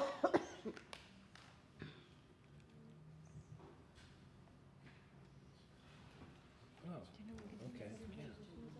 It's in the ordinance. Sure, that seems reasonable. Yeah, wouldn't that be good?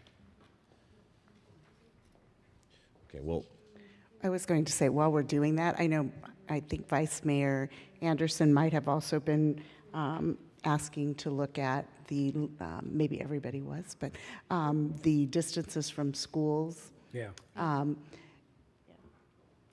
And I'm happy, of course, to have us look at adding it in tonight in the urgency. I don't know about the whole, because I haven't seen the language from the city of Walnut, but I think what Nancy Hu had said was 1,500 feet from schools, trails, everything. And I'm wondering if at least we start in the place of schools and where the council is on that, or where the attorneys are on that. I think a question for our legal Yeah. staff. The idea. I thought it seemed a lot for us to consider tonight, but maybe schools and preschools, things like that. So one of the concerns would be on what basis, if we were Yeah. thinking of That's the that key. this is Right. for aesthetic regulation, is there aesthetic, there was a, ban in certain areas of the city where it was like this decorative streetlights and things like that, but, so it would be subject to some risk, obviously, legal risk if you were to impose a ban. That was just related to schools, unless you had a justification that had something to do with aesthetics. So the one thing I was looking at was the ADA question, Right. and maybe Yeah. that gives I us did see that. That was my a second. little angle. Yeah. And we have a statement in here already, in the resolution.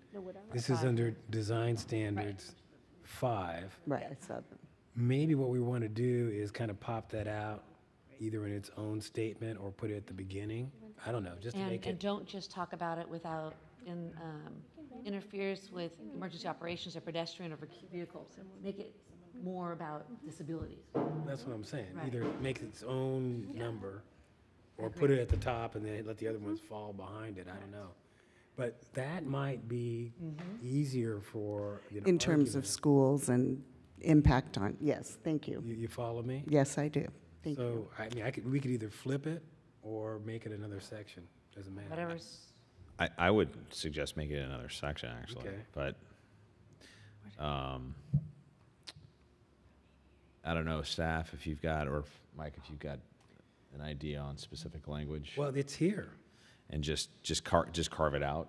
Yeah, just add it. Yeah, you've got it right here. So 5 So says, five, a wireless yeah, communication read it here. facility shall not be located within any portion of the public right-of-way that interferes or may interfere with the city and emergency operations or pedestrian and vehicular access.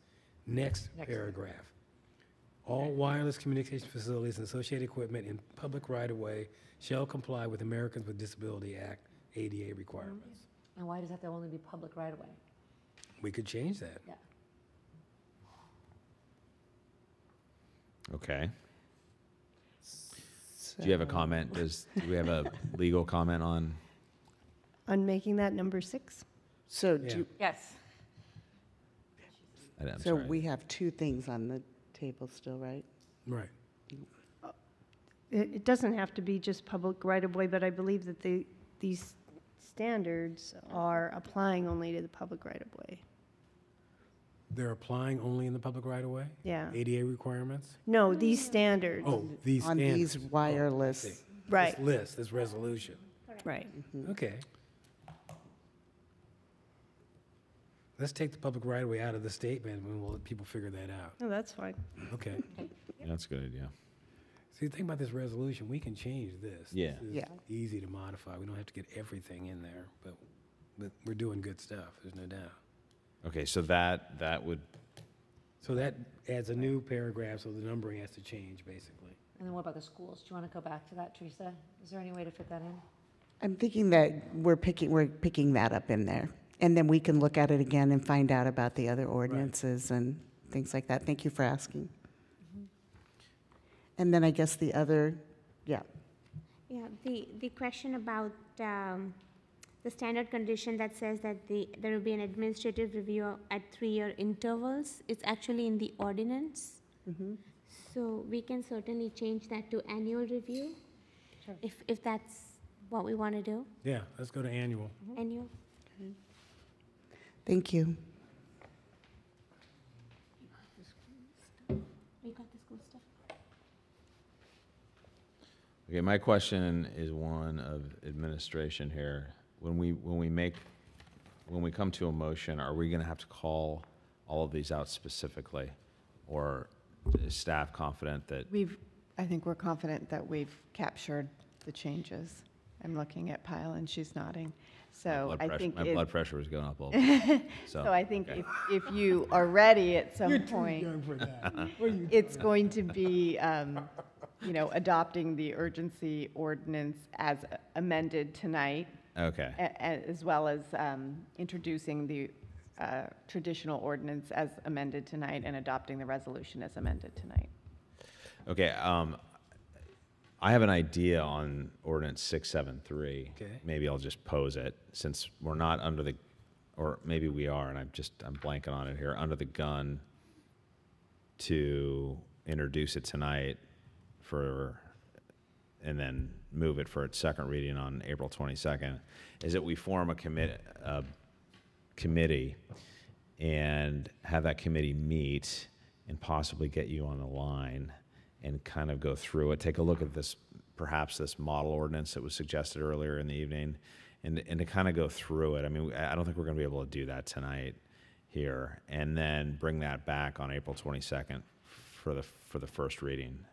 I would just pose that, timeline-wise, is that acceptable? The second reading would be delayed. The second reading would be delayed. Hearing April 22nd might be an aggressive timeframe that we may want to do it farther back. I'm sorry, Mel, I missed the first part. Oh, that it may be aggressive to meet the April 22nd timeframe. I think what you're suggesting is appropriate. It's just that the timing of when we introduce the ordinance may be aggressive in order to accomplish all of that. Yeah, we'd have to bring it back on April 22nd. It would be Right. Reduced on April And 22nd. it would be introduced on April 22nd. So I think we would suggest, if you want to do that, is moving forward with the urgency ordinance and resolution, but pushing back, not bringing it back on April 22nd, maybe bringing it back in May. Yes, yeah, the urgency ordinance and resolution, we would hopefully agree on tonight and pass. But on ordinance 673, I'm sorry, I should have been more clear. On 673, we would introduce that on April 22nd after the committee met. No, I think we're thinking that's too aggressive to make that deadline. It's too quick. Oh, okay. We're not going to be able to Continue. accomplish Well, all of okay, that okay, so- functionally this week, right? In order Got it, so. to do that. Go ahead, Pyle, yeah. No, that's exactly what I was trying to say, because we'll have to reconvene this week to be able to publish next week and be on the 22nd. Okay, so we can push that back to May, first meeting in May. You could continue it to a date certain, whether Yeah. it be May 13th or, as long as we've got the urgency ordinance in Yes. place, we're covered. That's what So, I was so getting that's at. what I'm saying, is that we have more time. Okay. And so we don't need to rush to get the introduction of the ordinance, especially if you're thinking you want to do some more substantive changes. Okay, so that's what I was thinking, and I'll just look to my colleagues if that, let's just talk about ordinance 673 and pushing that back and forming a subcommittee to tackle that. Is everybody on board with that idea and pushing back the introduction of that ordinance to sometime in May, maybe the first meeting in May? Having the subcommittee meet during that time and utilizing our council to answer questions? Okay. Second, is everybody okay with that? Yep. All right. So the second question is, who would like to be on that subcommittee? Okay. Councilmember Candell and Vice Mayor Anderson, is that okay with everybody? Yep. Okay, so do we need a motion or voting on that or anything? We're just checking to see if Gail is available. I don't know if you would want her Okay. to attend. It would be the May 13th meeting? She is not available, so I don't know if you wanted Gail to be able to attend. Yeah, I think we probably would. Yeah, it'd be May good. 28th? Yeah.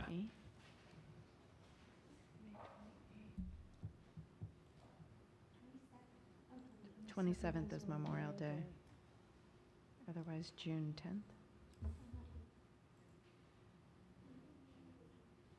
So if we get the urgency ordinance in place, the timing on this is not critical. So that's good. So we got time tonight. If it's all right, I know it's a little bit out, but would June 24th work? Gail would be able to attend. I mean, my personal feeling is we should do this right, so I'm fine with that date if Yeah. the subcommittee's fine with it. Absolutely. That's a city council meeting, right? That'd be a We'll city bring it back, council okay. meeting. Yeah. Because we would be introducing the regular ordinance. And to the extent, if there were significant substantive changes, then we would need to go back to planning commission. Sure. So that might give us, Gives us time to. Okay, so I think we're good on 673. So now if we go back to the urgency ordinance and resolution, we've made some changes. The staff feels comfortable with those changes that we've made. Do we have additional changes that we want to make? Because this is our only shot at it tonight. I'd be happy to move adoption as modified. Second. Okay, so we've got a motion and a second. So do we have further discussion? No? Okay, so we'll go ahead and call the vote. All in favor say aye. Aye. So it's unanimous. Thank you very much to And so staff. was that for resolution. the urgency sorry. ordinance, and so the resolution as well? Yes, do we have a motion on the resolution? So moved. Second. And that's as amended? As amended. As As amended. As amended. You guys are detail your fault. oriented. Yeah. I know. All right, we have a motion on the, Amendment. as amended. We have a second from Second, that's Councilmember amended. Geringer. Any discussion? Okay, I'll call a vote. All in favor say aye. Aye. Okay, it's unanimous. And then lastly, if we can have a motion to continue the public hearing of the traditional ordinance to June 24th. So moved. Second. All in favor say aye. Aye. Okay, it's unanimous on that as well. All right, have we done everything there? Great. A lot of okay. damage. Thank you very much to all of you. Very, very much. Okay. Items removed consent calendar. We did not have any. Council Commission reports. Anybody like to, Vice Mayor Anderson? Well, it was mentioned earlier by the city manager, Councilmember Candell, Geringer, and myself, and Ms. Srivatsa all attended the mayor's conference. There was a very good presentation on rats and other vectors. And mosquitoes. And mosquitoes. skunks and- But when we got past that, we got into a real interesting conversation about MTC, the Casa Compact. It was very good. Dinner that followed afterwards, the discussion continued. So it was a really very good meeting. And I think we got a lot of connections and a lot of, eye contact with other cities who were interested in pursuing this thing. So Thanks for there's going. a lot of good ground was covered there. Yeah. Great showing for our city. Yeah. That's great. Okay, any others? Okay, I've got a few. First, so for our CCCTA liaison representatives, given the nature of the meetings on, I believe they're on Tuesday mornings at 9:30. Thursday, sorry, to get the T's mixed up. It's very, very difficult for working council members to make those meetings, which I completely understand. So what we've done, or what I've done, is I've asked former Mayor Tatson. This is a liaison position, does not require a council member to fill the role. And Mr. Tatson, former Mayor Tatson, actually approached me before he left the council and said, hey, I'm willing to help any way I can. So anyways, I did ask him if he'd be willing to fill the role. He got permission, and he's willing to do it. So I've gone ahead and asked him to do it. Hopefully everybody's okay with that? Absolutely. Okay, great. Second one is, I know there's not many people here. We're going to adjourn in a minute. We're not going to adjourn. We're going to move to closed session in a minute. But I will, when we come back, I'm going to adjourn the meeting in honor of Don Black, who was the first mayor of Lafayette, who recently passed. So I just wanted to have that on the record here. And I understand from our communications analyst that Jeff Heyman, that Jeff did a video, an interview of former Mayor Black that he's going to have published on our YouTube site or the city site sometime this week. So we'll get that out. I think that should be really fun to listen to and interesting. And finally, I have a statement to make. There's nobody here, so I'm just going to read it. That way it'll be There's people here. It'll be on the. I know. I'm sorry. That is so rude. That is so rude. That is so rude. I apologize. I'm so sorry to both of you. Gosh, I know, and like two very important people personally to me. Oh my gosh. You got media. I'll tell you. I apologize. So worst kept secret in town here. Heavy heart, big time for me personally. I'm announcing tonight that I'll be stepping down as mayor, effective April 20th. But I will remain on the city council as a council member, and I will complete my 4-year term on the council. And it's just been, I'll just say, it's been an incredible short time, about 4 months, 4.5 months. It seemed like longer, but I've just really cherished the time with the community, and I'm grateful.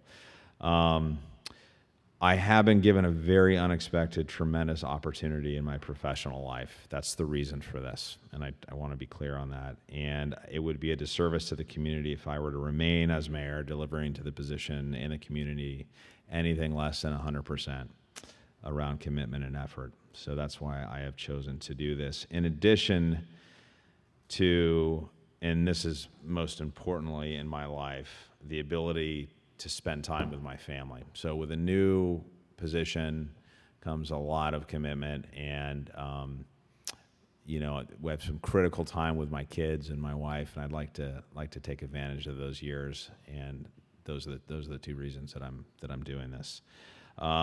Like I've said, and then there's no more important value, I think, than being a good and loving dad and spouse. I think priority-wise, I believe in that very strongly. So I've really cherished my time over these past few months.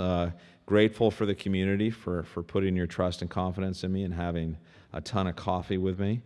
We came off a turbulent election period, and I think we all really tried to bring some positivity to our jobs, and all five of us, I think, have done a really good job as a team while still maintaining our independence in the way we vote and how we debate, and then how we move on and tackle the next issue, in always the best interest to the community. And that's a Lafayette tradition that I've seen continue here over the last 4.5 months. And I've just been proud to be a part of it, sitting just in this seat. And we're all in the same seat. We're all equal here. So, I think we've accomplished quite a bit over the last 4.5 months, just thinking back from, our open space purchase to, where we're moving perhaps in the flavored tobacco product area to a lot of other issues. We've done a lot over the last 4.5, 5 months, and I do believe the strategies and the objectives that we're going to deliver will make an impact on the city. I do believe that concentrating on what's happening in Sacramento in terms of protecting our local control is really something that we're all kind of banded together on in a smart way. So, in addition to truly thanking our residents here personally and our business community, which I've gotten to know very, very closely, and it's just been a real privilege to get to know our commerce area of town. I'd like to especially thank Interim City Manager Narup and our City Attorney Mala and our City Clerk Joanne, and the entire staff. Tracy's here, obviously, and Greg's here, and just the entire staff has been fantastic. And you take on a role like this as a volunteer, you don't know what to think. I'm new at this still, and you have this support structure behind you that has been fantastic. And they are so, I just want to say this one more time, they are so devoted to this city, to the people of this city, that it's unreal. They come to work every day. I've spent a lot of time in the office with a positive attitude, and they deal with incredibly complex issues, and they do it fairly and transparently. And I've never once questioned the integrity of our staff, never once. And I've just been really, really proud to work together with all of you. So thank you very much. So with that, I think I'd like to just thank my colleagues and for your support. And I will, again, like I said, serve as mayor until April 20th. And then at our next meeting on April 22nd, we'll agendize what we need to move forward in terms of leadership on the council. That's appropriate to say. So that is my announcement for the evening, and that is all I have. So, okay, is there any other comments or things that we wish to agendize for future meetings before we go into closed session? I think we did want to bring the Townsend matter back. We have that one, and I think that is it. Any others? No? Okay. All right. With that, let's go ahead and move into closed session, and we'll come out and report on closed session when we're finished. Thank you. And if let's take a 2-minute break or 5-minute break if you need to. I wish there were a way you could make this work, Cam. Oh, thanks. I'll still be here. It's just a different seat. We just need to clone you. I was thinking that, thank you for pushing us so hard in the first 4 months until April 22nd. That's the time for the, yes, you did so well. Yes, you did. Thanks for doing this. I owe you. It's all right, man. It's all right. Out of gratitude. You got your priorities in the right place.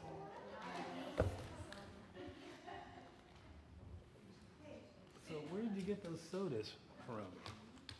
We get them at Whole Foods, and they're on that Amazon discount. All right. You get a great deal on them. Okay. And it's just water. Yeah, with flavor. With a little flavoring. Yeah. Okay. All right.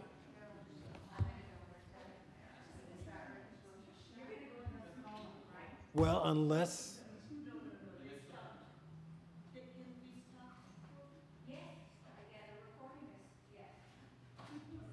So we can do it in here?